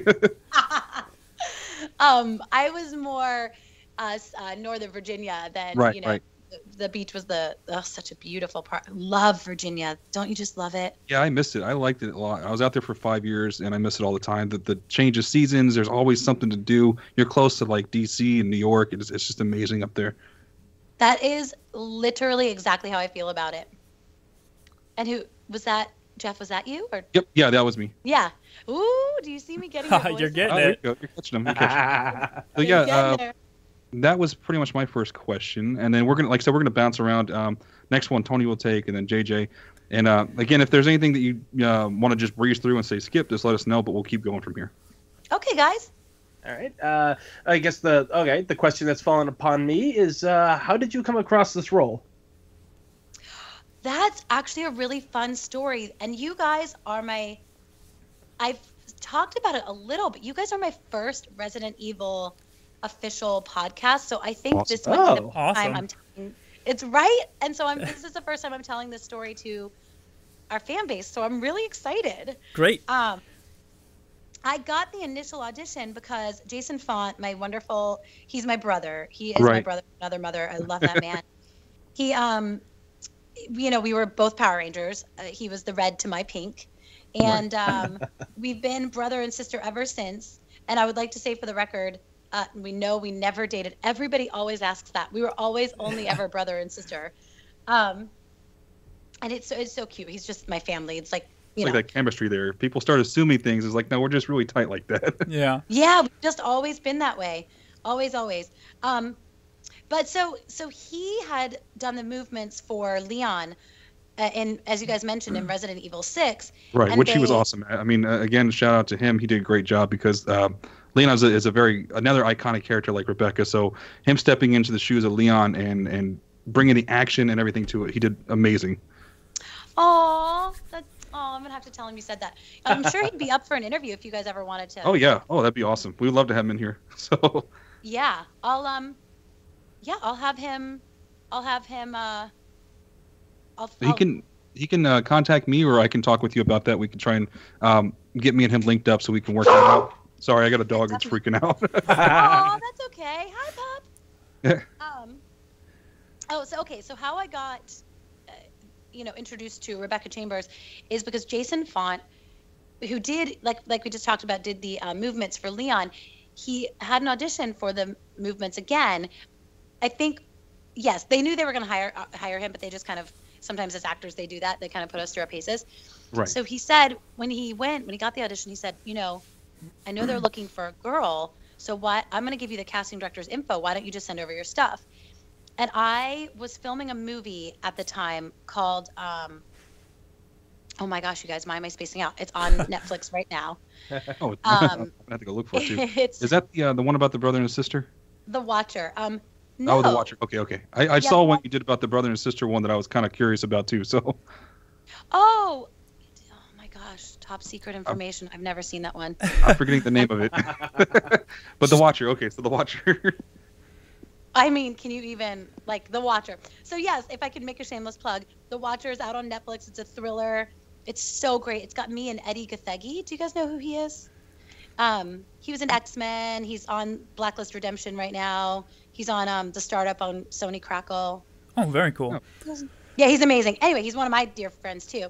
So I was filming this movie with Eddie, and we wrapped 3 days before Christmas or 4 days before Christmas or something. And I had the audition. The only time I could go before Christmas was to go the day I wrapped on that movie, to go to the Resident Evil audition. So I went, and I got the email during Christmas that I had a callback on January 3rd or 4th, right after the holiday. My birthday's January 4th. I remember it was on my birthday or the day before, or maybe even the day after. And I went to the callback and I got it. I got the movements, which was super great because in the breakdown they said they were looking for someone. I think they said they wanted someone no taller than 5'1" or 5'2". Right. Yeah. Rebecca's kind of a shorter character, so. Right. She's super petite, super adorable, and I'm 5'7", and just not what I think they had originally had in mind, but it just went really well. Right. And so I ended up getting the movements.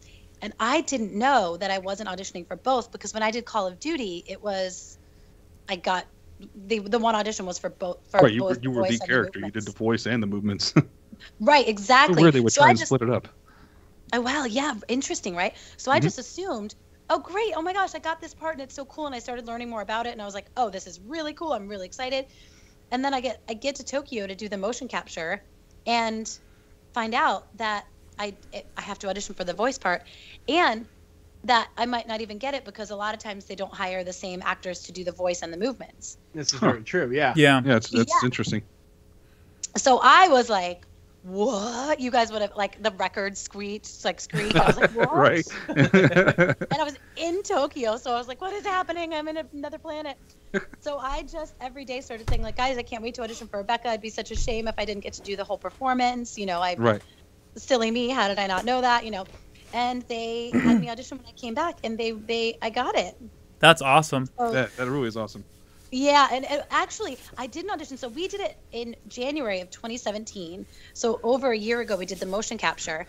I didn't get to audition for the voice until August of 2017.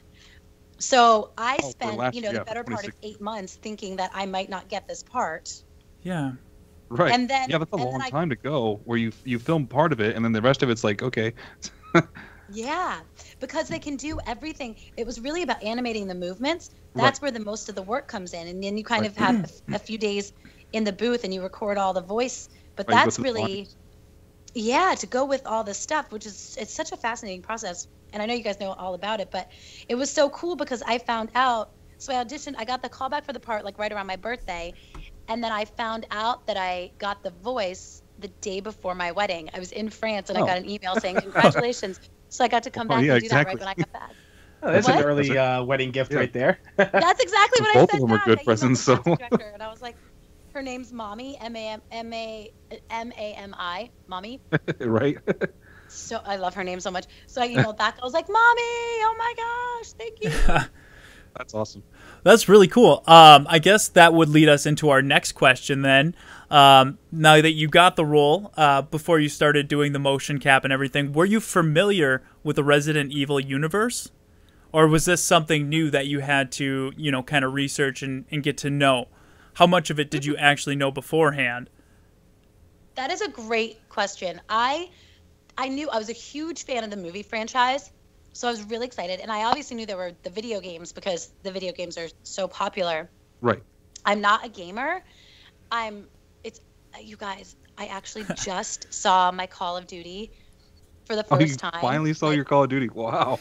I'd seen clips of my character and I'd seen, pieces of it that people had recorded and put on the internet, but I'd never played the game. And when Xbox sent me, or not Xbox, sorry, but when the Call of Duty people, they sent me this beautiful package that they sent to all their main cast members, and it was like a special limited edition thing with this medallion. It was so cool.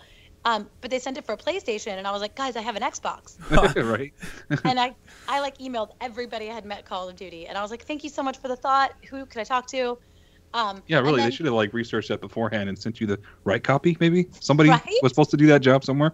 I got this thing I couldn't even use, so I ended up loaning it to my brother-in-law. I was like, enjoy. Let me know how it is. He was like, yeah, you're good. Right. Well, I don't know if you guys haven't played. I'm not trying to plug another game, but if you haven't played it, if you play incorrectly, I die. Yeah. I'm not going to get into that. I may have made a few mistakes. Exactly. So, all of my friends who played it have killed me. All of them. Oh, no. But yeah, so I had heard of the Resident Evil video games, but as I'm not a gamer, I had never played it myself. I'd only seen, snippets of it in the world. I did not know that there was the first animated movie. So when I got the initial audition for the motion capture, which I thought was for the whole thing, I watched the first animated movie, which is a super hilarious thing to watch at Christmas time with your house all decorated in Christmas lights. Zombies everywhere and everything. Right. But I'm such a zombie fan. Oh my gosh, you guys, I'm all about The Walking Dead. I'm all about Resident Evil. Oh, I'm awesome. Yeah, hell yeah. Oh, I love it. Such a fan. I have routinely been I will do, I'll come off the lead of a movie and be like, I will do an episode of The Walking Dead where I die pretty quick. That's how much I love it. That would be cool. Yeah. Just anything. Here, just put me in there. Help you stand it. Yeah. It's really funny that she says that because another voice actor, DC Douglas, who does the main bad guy from Resident Evil, Wesker, he was trying to push for the longest time for get the people at AMC to make him a zombie character, or at least a character that gets killed off, just like you said. So it's pretty awesome that Easter egg to fans as well to be like, yeah, I know. I mean, Erin's Rebecca and Erin showed up in an episode of The Walking Dead as a zombie. That would be so awesome. Even if they put you in somewhat resembling your character is what they wore, and it would be cool. I mean, it would be amazing, right? I probably wouldn't do just a zombie if I'm going to be perfectly honest about it. Yeah, you want an actual working role in it. You always have those characters that you're like, where'd they come from? And they're only in an episode or two, and then they die some amazing way. I mean, ideally, I'd like to just be on the show. Right. Oh, my God. And then don't even get me started when they... Oh, wait. Okay, I don't want to spoil it for fans in case... But you guys... Anyway, we'll talk. Okay, sounds good. Sounds good. So I watched the Resident Evil first animated movie and just fell in love with it, and fell in love with this whole animated aspect of it, which I didn't really know about until after I did it. And I've learned even more since being able to make the announcement and then having to have getting to have interactions with fans. And see fans postings, and then going back on some of the pages and looking at the characters. And I saw for the first time Rebecca as a girl that someone had posted, right after I made they announced me. Yeah. I was so excited. Yeah, she's a sweetheart to the whole Resident Evil universe. Like you're coming from, you have the fandom of Power Rangers and the backing from playing Jen and being the Pink Ranger, but you're coming into this universe of the Resident Evil, which has a huge fan base as well. And Rebecca is like the darling of the universe, basically. Yeah. So and we haven't seen her for a long time, so we're very eager. And so many people were really excited to hear that you were lending, your voice and talent to the character. I was just going through the questions, and so many people were happy about that. Yeah, there's definitely a lot of fans of them picking you to play the part as well. So. Oh my gosh, thank you for that. It's so like humbling and exciting when fans get excited like I do, because I'm stoked about it. Right. It's so funny. Like I'm wondering if I'm making myself too available to the people at Sony, because they're like, "Would you be available for?" I'm like, "Yes." Yes. And Let's do it. I'm on another show right now, and I'm still like, "Yep, I'll make it work." Oh, I think a lot of the voice actors and mocap actors for all the Resident Evil universe and all the games and the movies can probably attest to the fact that once you're in, you're going to get called back for more. Yeah. Yeah. Oh, good. I love that, because it's different in Call of Duty if they have a character. I'm not, it's, Right. Like Right. it's They're just a usually different one-off, franchise. one game and done type thing for them. Yeah, exactly. So I'm so excited. I would just love to be part of this family for, as long as Rebecca Right. manages to stay alive, which hopefully is like forever. So after you got the you got the word and you got the part, and you hadn't really had too much knowledge as far as the game and the CG movies go. After, did you do any research into that to becoming the character? Like, how did you prepare to take on Rebecca? I just really treated it like any other acting role. Mhm. And I really trust my directors. Right. Okay. And the So- writers who create the character for you, and the directors who tell you Yeah. how to be the character, or at least give you the pointers on it. Yeah, and they're so exactly, and they know so much more about the world than I do, or did. I'm learning. So yeah, I really just let them direct me and go for it, and it's such a different medium. It's so interesting. There's like still always a learning curve Right. in every different medium of this business, and the voiceover was even, because my voice is obviously is very similar to Rebecca's, but Right. Rebecca is, they had me just use a higher register, and she's just a little different. Like she's really sweet, but also like strong in some moments, and Right. so it was really a cool challenge to alter my voice to be Rebecca too. That was a question from one of our audience members, Christopher Prettyman. Another question from Gail Perry. She asked, coming into this character as part of the preparation as well, did you have to do any research as far as like because she's a professor. She's very smart. She's got a background in medical training and everything from universities. Did you look into any of that as well to like prepare to take on her medical side and all of her knowledge? What a great question. I looked up every term that she mentioned in, that I mentioned in the script. And I went back and referenced, previous things. It was so good. The movie, really the first one kind of gave me, the first animated movie gave me a lot of what I needed to know. Right.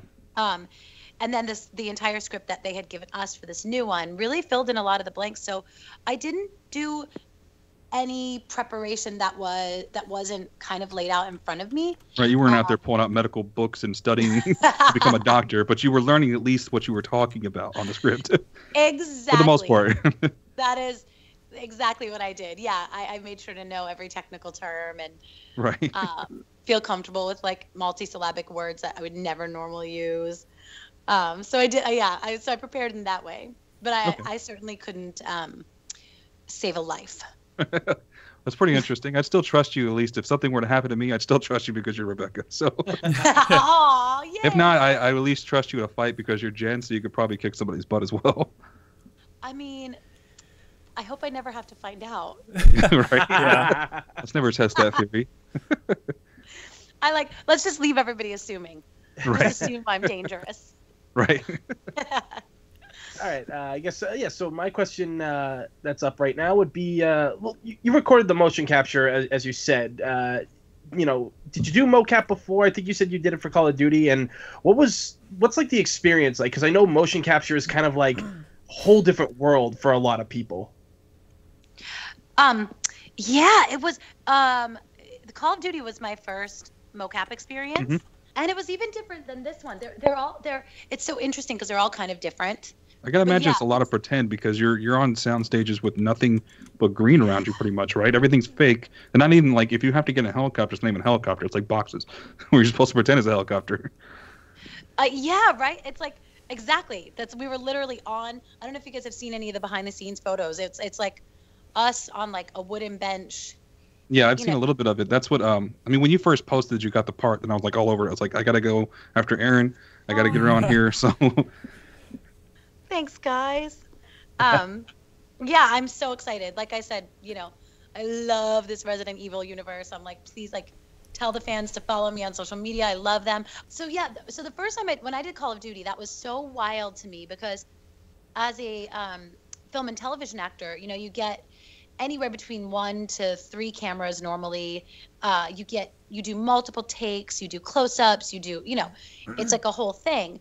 And in this one, it's so precise with both. Actually, it was very similar in both things in that you rehearse and rehearse and rehearse and rehearse and rehearse. You get it down to a very fine science, and then you record 1 or 2 takes, and that's it. Because they have whatever it is, 150, however many cameras that particular studio has, getting every inch of your body. So they don't have to do coverage because they got it. So it's like this wildly exhilarating, also kind of like, wait, what? Oh, that's done? Oh, you like that fast, that intense. Yeah, it's just crazy. I mean, we did the whole movie in Tokyo in what, like 2 weeks? Oh, wow. That's quick. I didn't know it was that fast. That's amazing.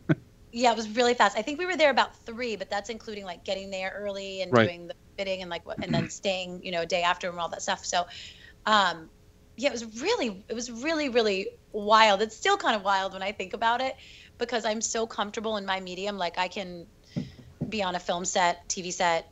So it was like fish and water. I love it. I'm so comfortable. But that one still, I was a little like, oh, I have to go here on this exact line. I have to put the gun down on this exact line. It feels a little more, not robotic, but you know what I mean? Like a little more like rigid. Staged. Yeah. But so it's a really cool challenge, and I really loved it. And I gotta say, to all the Resident Evil fans out there, can we just talk about Taka-san, as I call him, the director? Right. I love that man. I could not have asked for a better director. The whole team, Tony over at Sony, I don't know if you guys know who he is. He is one of the main producers of Resident Evil Vendetta. Oh, wow. Yeah, and he's just fabulous. And he was over in Tokyo with us. And then Mommy, who cast it. It's the whole team was just so loving and so much fun. And the stunt guys over there, I mean, wow, are they on top of it? And wow, are they professional? That's really great to hear that the whole business part of it is very welcoming and involved in everything and inviting. Yeah, very. It was such a beautiful, fun, joyful time in my life. I'm so grateful. Like that's why I'm like, I will go back and work with these guys anytime. I had such a blast. I have to tell you guys a little fun story. So Taka, director, he does not speak much English, and I speak no Japanese. Although I will say I learned, I like arigato gozaimasu I knew from Power Rangers because a lot of our stuff were Japanese. So I knew that, like ohayo gozaimasu, like saying hi. But I learned otsukare-sama deshita, which is what you say at the end of the day to say like, great day, everybody, great work. Right. Job well done. I know. Thanks, guys. I feel really proud of that one thing. Like, good job. It sounded great. Yes. But Taka, we would have this. We just are very similar personalities. We just are really goofy and like love life. And I don't know if you guys saw the picture I posted where we're both making like the most ridiculous faces. Right. It's because we're the same. So I would finish, and if it was a take that he was kind of happy with, he would go, okay. And I'd be like, oh, Taka-san wants one more, Or if it was one that he loved, he would go, I don't know how this happened, you guys, but like imagine putting both your hands above your head, almost like a triangle shape, and he would go, mountain. I don't. What? like throw his arms over his head and go mountain. And so I didn't know what it meant, but it just made us both like all over laughing. Right. And so I would start to do it to him when I knew it was a good take. I would turn to him, and then I started bending my knees, so then he started bending his knees. So it eventually, like by day 2 or 3, like multiple times a day, we were going mountain. That's great. Don't That is awesome. like know how. So yeah, it's motion capture was it's so much fun. It's a challenge. Be prepared for future conventions to start hearing mountain from across the hall. Yeah. Oh, I'm so ready. I'm so ready. Oh my gosh. Okay, so it's not confirmed, but so hopefully Sony's not mad at me for this. But it looks like I'll be going to the San Diego Comic-Con with the 2 guys. Oh, awesome. Wow. Cool. Yeah, and I've never been. I've been invited, but I've been waiting for the right project because I love Rangers, but I wanted to go for something new because I do other conventions to meet my fans as right. You know, Jen. So I'm so excited to go to this one and be on the panel. Like and the biggest for Comic-Cons. That's, you basically won the prize for that one. So you literally hit the jackpot. Like that place is so sold out, and it takes over all of downtown San Diego because my sister lives out there, and it's like you can't get tickets to it, but you can still go down and like see all the cosplayers, all the vendors outside, everybody having an amazing time. So you'll definitely have a blast there. That's awesome. That is very cool. Oh, yay! But I guess oh, I'm sorry. What were you gonna say? Hoping. Oh no, I just said so. Here's to hoping that they meant it when they said it. Right, I'm always so suspect until I'm actually like on a set. Even it's still like, even when you're there, like, okay, are we still going through with this? Yeah, totally. So that's why I said it's unofficial, but they did say I was going to go. So I'm like, I'm just like you guys. I'm like, sweet. Right. Nice. That's awesome. I guess, how was your experience then working with some Resident Evil veterans like Matt Mercer, the voice of Leon, Kevin Dorman, like some of the people that have been with the series for a while working on different voices or motion cap? Yeah, even Jason, working with Jason again, because you guys did the mocap together. As far as like the voice, I don't know, were you guys ever recording at the same time, playing off of each other, or is the voice work by yourself? And then like, working with Jason and as well as some of the other veterans for mocap that have done it before? That is, it's so funny. So I didn't work with Matt or Kevin or even meet them until we did a screening of the completed project at Sony in one of their screening rooms about maybe 2 months ago. And they had Matt and Kevin and I get there early, the 3 of us, and do a little on-camera shout out. And then we, we did like an EPK package announcing the AMC movie theater release in June 19th and all that kind of stuff. So I didn't meet them before that. That's gonna be really weird too. You spent all this time acting with their their person, their body. This is the person that represents that person to you, to come back later and meet the voice who's completely different. That's gonna be a weird shock. It was so funny because I was used to hearing it however I was hearing it on set.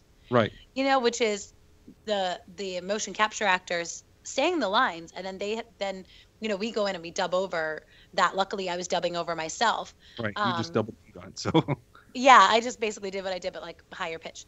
But the guys were really nice, and it was really cool to meet them and see what they did vocally versus what the guys had done on set, and what I had in my head for oh my gosh, a year. Difference in training actors between doing physical and voice. I'm sure Matt and Kevin bring a different flavor to their characters that we know when we combine the two. This is the physical and the voice make one person for us, but we don't see the split really. So yeah, and it was different. It was really different and cool seeing their interpretation. And they're so fantastic and such big parts of this world. And Matt especially, I think, has been doing it for so long. And I mean, both of them are so great. They're both very much part of it. But yeah, it was really cool meeting them. And because we, like I said, in the booth, we had never worked together. And actually, the motion capture was the one I got to meet everybody and work with everybody on. Mm-hmm. Because when I did the voiceover, so I had just come back from my honeymoon, and I went into the booth like the following Monday. And then I got offered a Hallmark movie so I had to leave that Friday. So my voiceover work was supposed to be spread out over a couple weeks. I was supposed to go in every couple days, but because I had to leave to go film in Vancouver, they put my entire performance Monday to Thursday. So just knocked it out real quick. Yeah. I did all of Rebecca for the movie in 4 days. Wow. Oh, wow. Yeah, which was like super intense and amazing and fun and long days and So Yeah. basically, your whole experience with Resident Evil, this big movie that's coming out for us, is contained within like literally 3 to 4 weeks. That's incredible. Isn't that the real work is the brilliant animators, if I can give them the shout out. I mean, definitely they're animating our performance, so I'm super grateful to be giving the performance, but my gosh, you guys, it is mind-blowing to think I was sitting like on a milk crate with you know, with dots all over me and no props, and then to see it that come becoming out. like a bench in a park somewhere or something. Yeah, or I think it was like the edge of a helicopter and Oh wow. you know, Cool.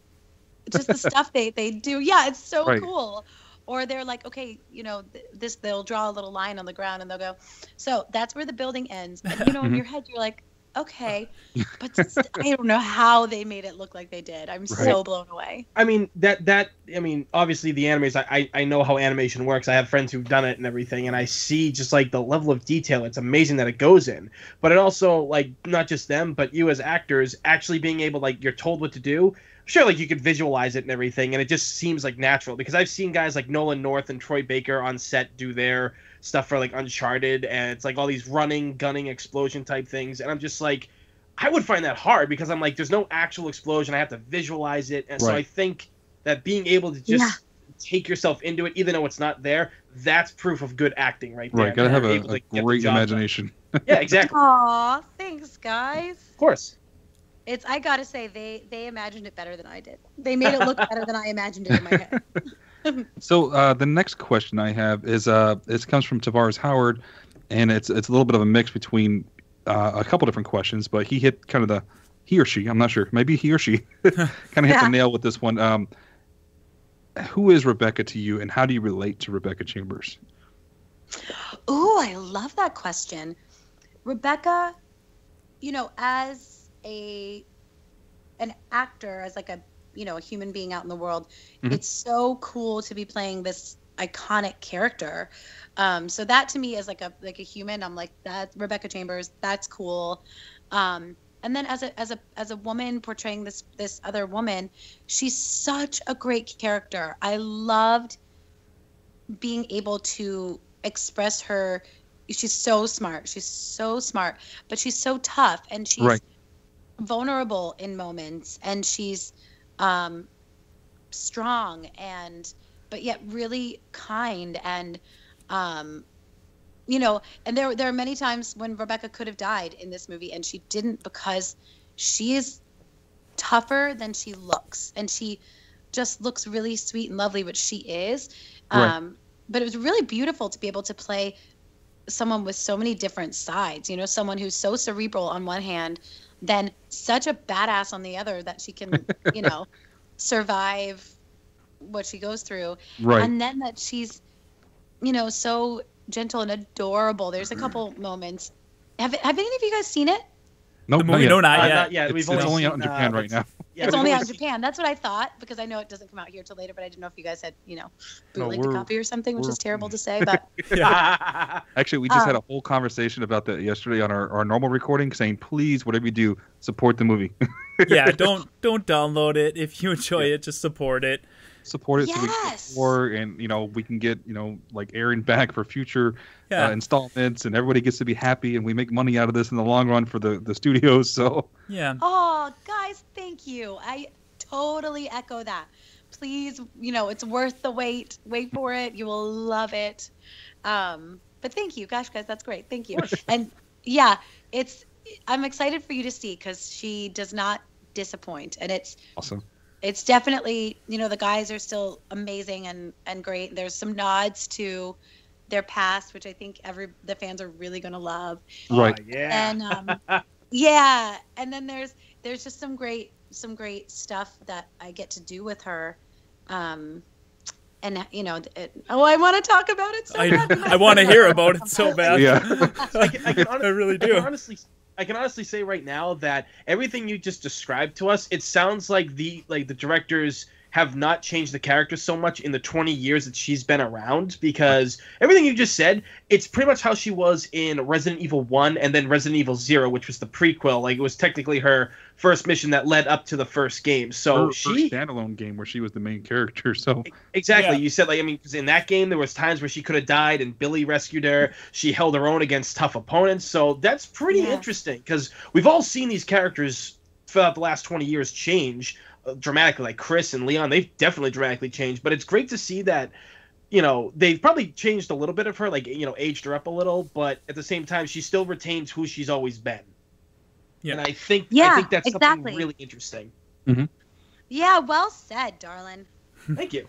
I mean, we know she's a professor now, as far as what we understand is she's teaching, so she's definitely continuing with the education route. Has she done anything else since then that you know of, as far as what they explained to you, like anything in the 20 years since we've seen her? She is a professor. Mm-hmm. She's also more of a scientist. Okay. I'm just gonna leave it at that because you guys will see. Okay. Well, she probably went more down after experiencing everything. She's like, okay, I'm going to shift towards the biological side of things and start studying some of these viruses, maybe. Yeah, exactly. Interesting. All right. And I guess my question's the next one. It's actually kind of what we just already talked about and everything. Yeah. So I can, guys, I'll just skip down to. Okay. Actually, this is a good one. What do you hope the fans are going to take away from this film in general, being the third installment for the CGI franchise? What I think they're going to take away? Mm-hmm. Yeah, like when they finally see the movie, what do you think they're going to feel, or what do you think? Do you think like this will be a well-represented kind of deal? Yeah. Oh gosh, I mean, that is a kind of hard one. That is tough. Yeah. I don't know what people are gonna feel, but I suspect and I hope that people are gonna love it and feel excited, and I think it really, like I said, pays tribute to the story and the characters and where they've come from, mm-hmm. and the world in which they've had to live and what they've had to face, and it's also really scary, which I love. I love scary movies. Awesome. So I hope that everyone's as excited about it as I was. I genuinely, at the end of the screening at Sony, started clapping. There were times in the screening, you guys, I was there, like, for all of it, right. and I still jumped. Oh, really? Jumped. You acted the part, and then you still jumped at it later. I still That's great. jumped watching You it. knew what was going. Sort of. Oh, yeah, that's awesome. That answers it perfectly right there. Yeah, I mean, like you said, exactly. you've talked about it with people before. You said that there's homages to the from where these people have come from, and that's kind of like what a lot of fans want from this franchise, is to see these characters that have 20 years. Like stuff from the past. We want to see it relevant to today. We want to see these characters change a little bit but remain the same. And that's where the CGI movies have actually been well represented. Some people had a little bit of problem with the first movie, but they still loved it regardless. And the second one was an improvement over the first. So if it keeps going with the track that it's going, plus you've got 3 main characters who are heavily loved by the fans. Mm-hmm. So yeah, I think she's right. I think that we're going to be in for one hell of a ride and a good treat.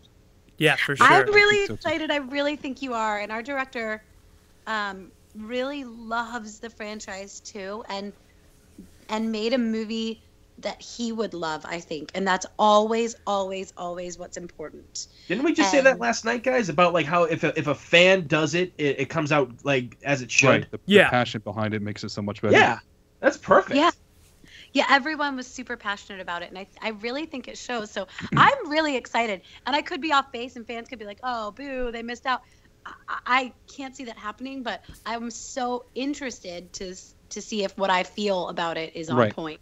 I think we're going to enjoy it. I think with the way you're talking about the fact that you're this passionate and this happy with the way it came out, I think it's going to be reciprocated to the audience as well. For sure. Aw, thanks, guys. I hope so. So if because you played this part, and we're all pretty sure it's going to come out very well, and Rebecca's going to be, we're glad to have her back. If there was a possibility in the future of you getting a chance to play Rebecca again in another movie or even a game, would you be willing to do it? Is there maybe discussion about that in the future of seeing her again? This comes from us as well as Adrian Diaz and another person called Biohazard Hero. So it's a multi-question. Without the shadow of a doubt, I would be honored to do Rebecca Chambers again.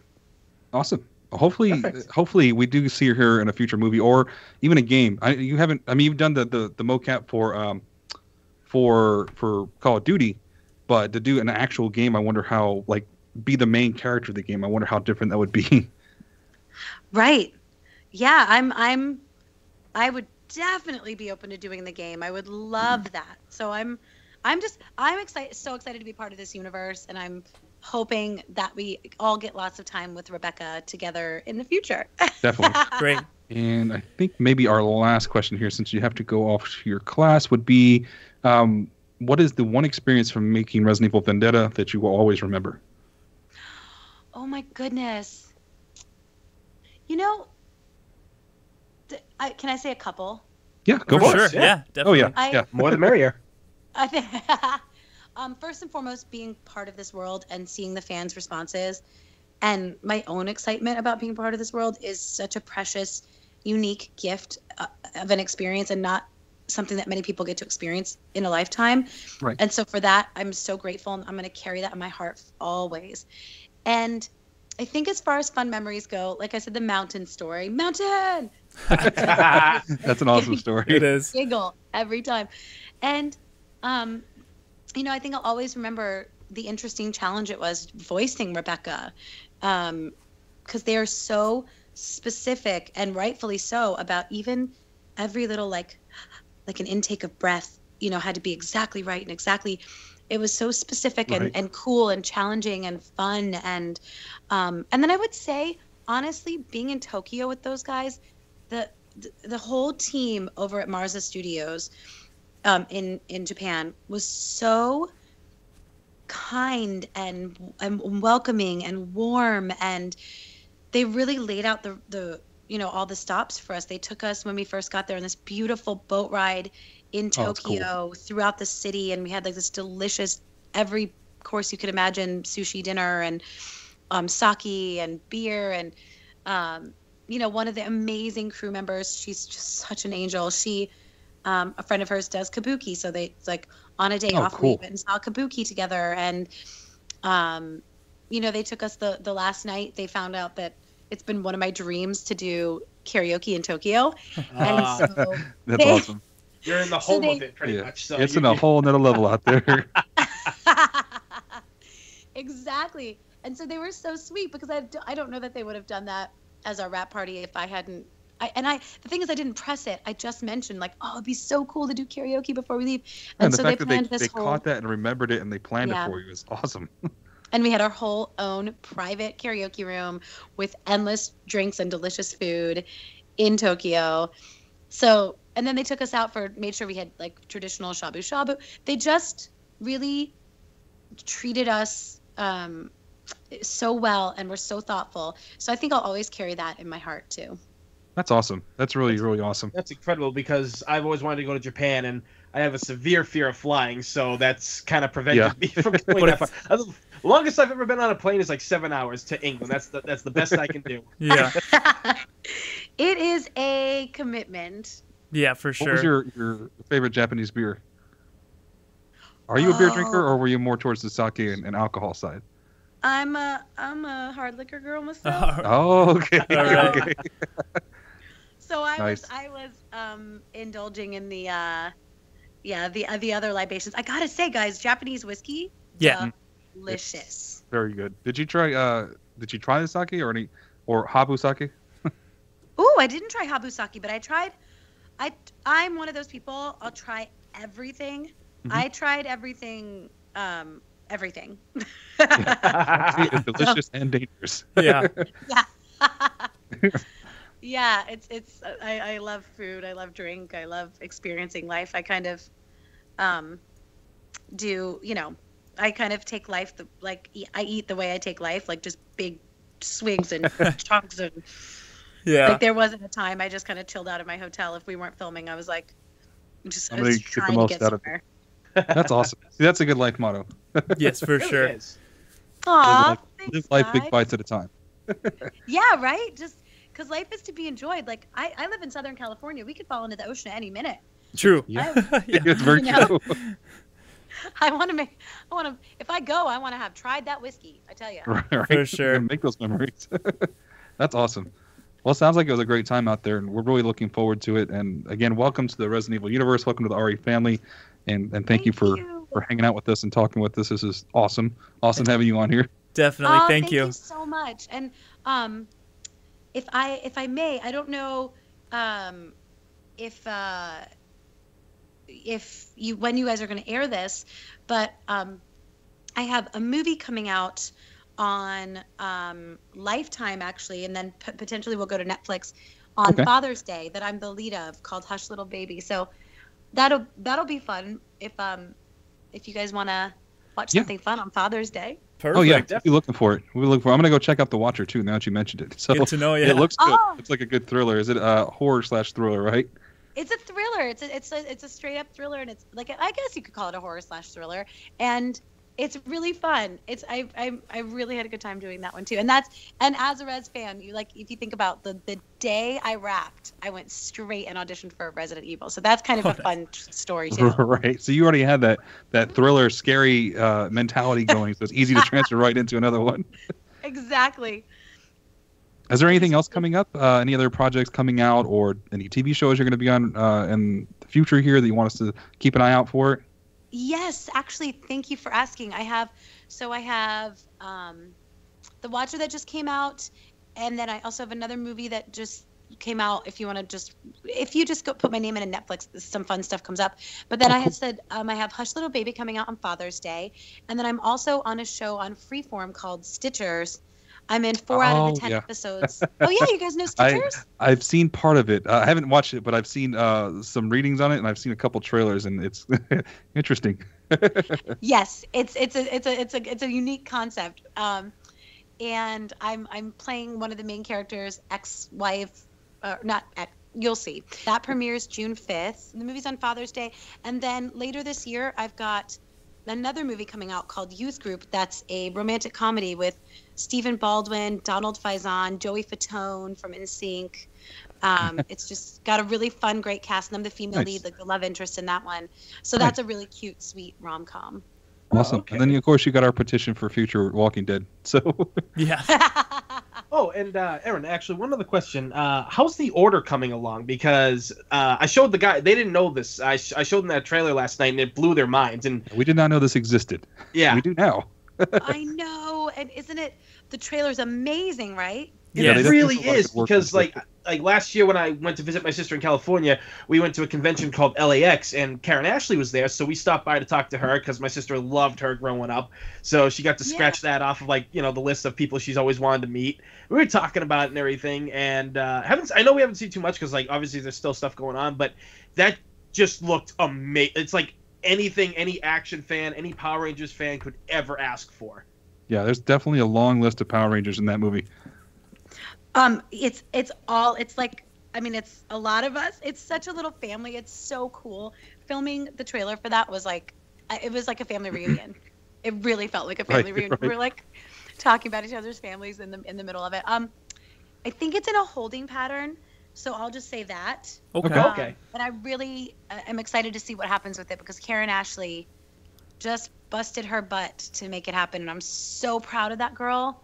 And it's such a great idea, and she co-wrote it with a couple people, and she's just super amazing. So, hopefully you'll get to see, we'll all get to see that sooner rather than later. Right. Oh yeah, if like I said, I'm waiting for this Resident Evil movie. I could definitely wait for the order, because that trailer I could just watch it a million times and just be like, I'll wait. I can wait. I'm patient. Yep, I can wait. Oh, I love that. Oh, you guys are amazing. I'm Thank really you. Thank you. grateful, and I just want to. Really, just wonderful energy, wonderful questions, and so are you.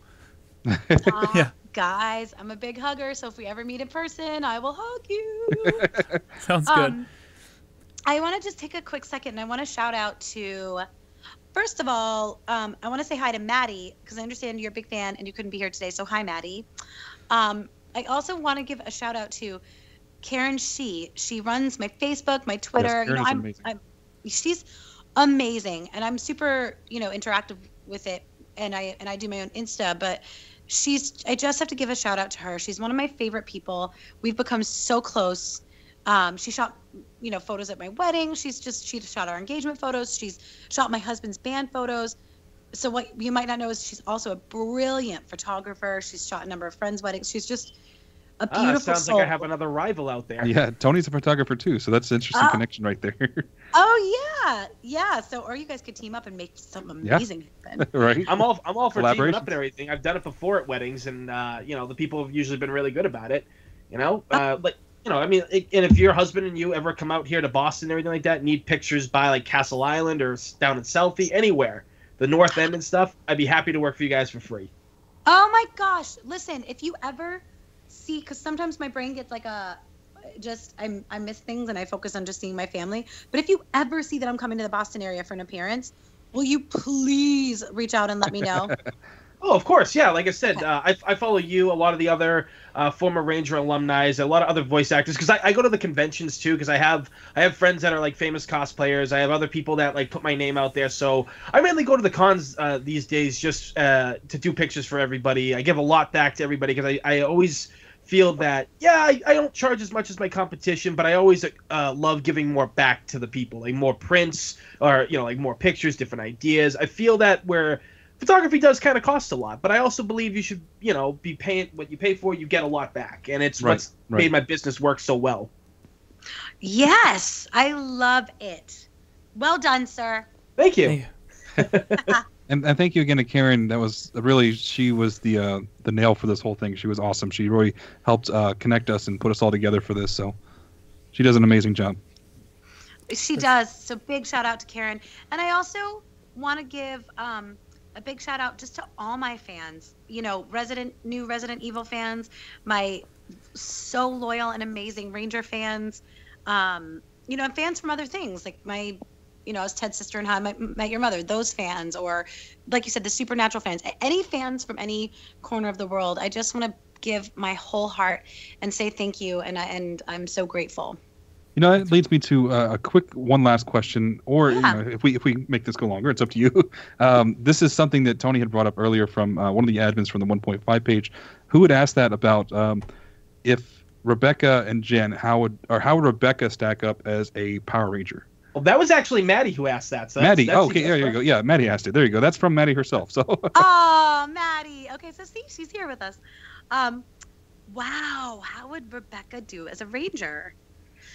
I think she'd be fantastic because she's got guts, she's got moxie and courage, and that's what all the Rangers have. But she's also got smarts, and she's very similar to Jen in that way. It's not just her skills that get her out of situations; it's also her brains. Right. So I think she'd make a badass Ranger. Huh. I wonder what color she'd be though. I mean, yes, because she's a girl, but like pink or yellow. But she's more like she'd be like a turquoise or like a gray. Right. I know she wears a lot of the green. So that's awesome. Yeah, like a green. Yeah, like green.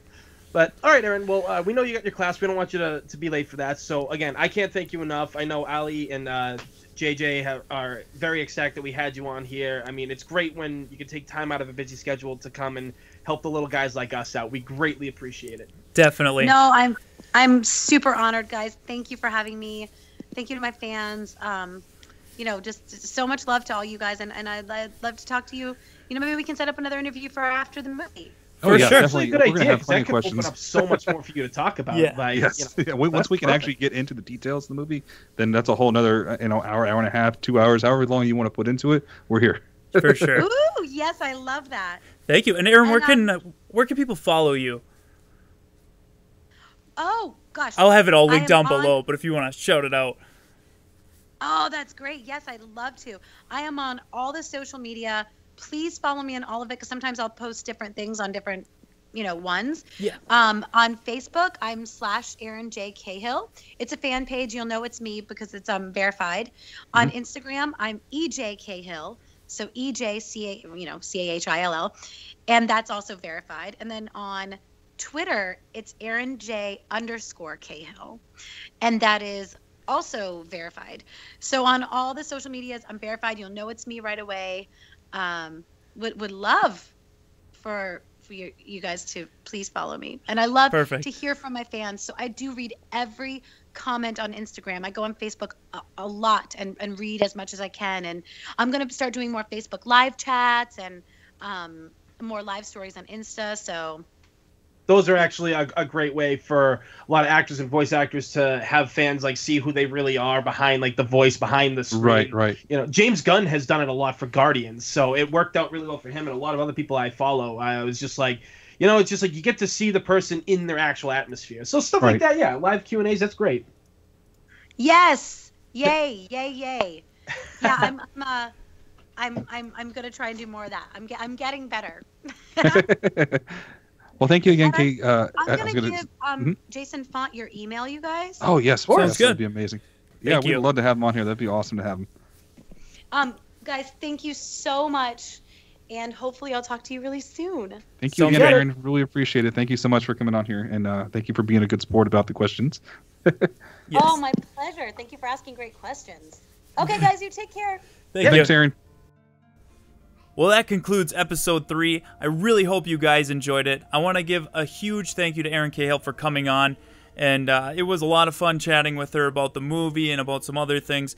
So thanks again to her, and a big thank you to you guys for listening. It's because you guys are interested, listening, you know, to this podcast that we're able to get, you know, people like Erin Cahill on the show. So thank you very much, guys. It's awesome. I'm glad you guys are enjoying it. We all really appreciate that.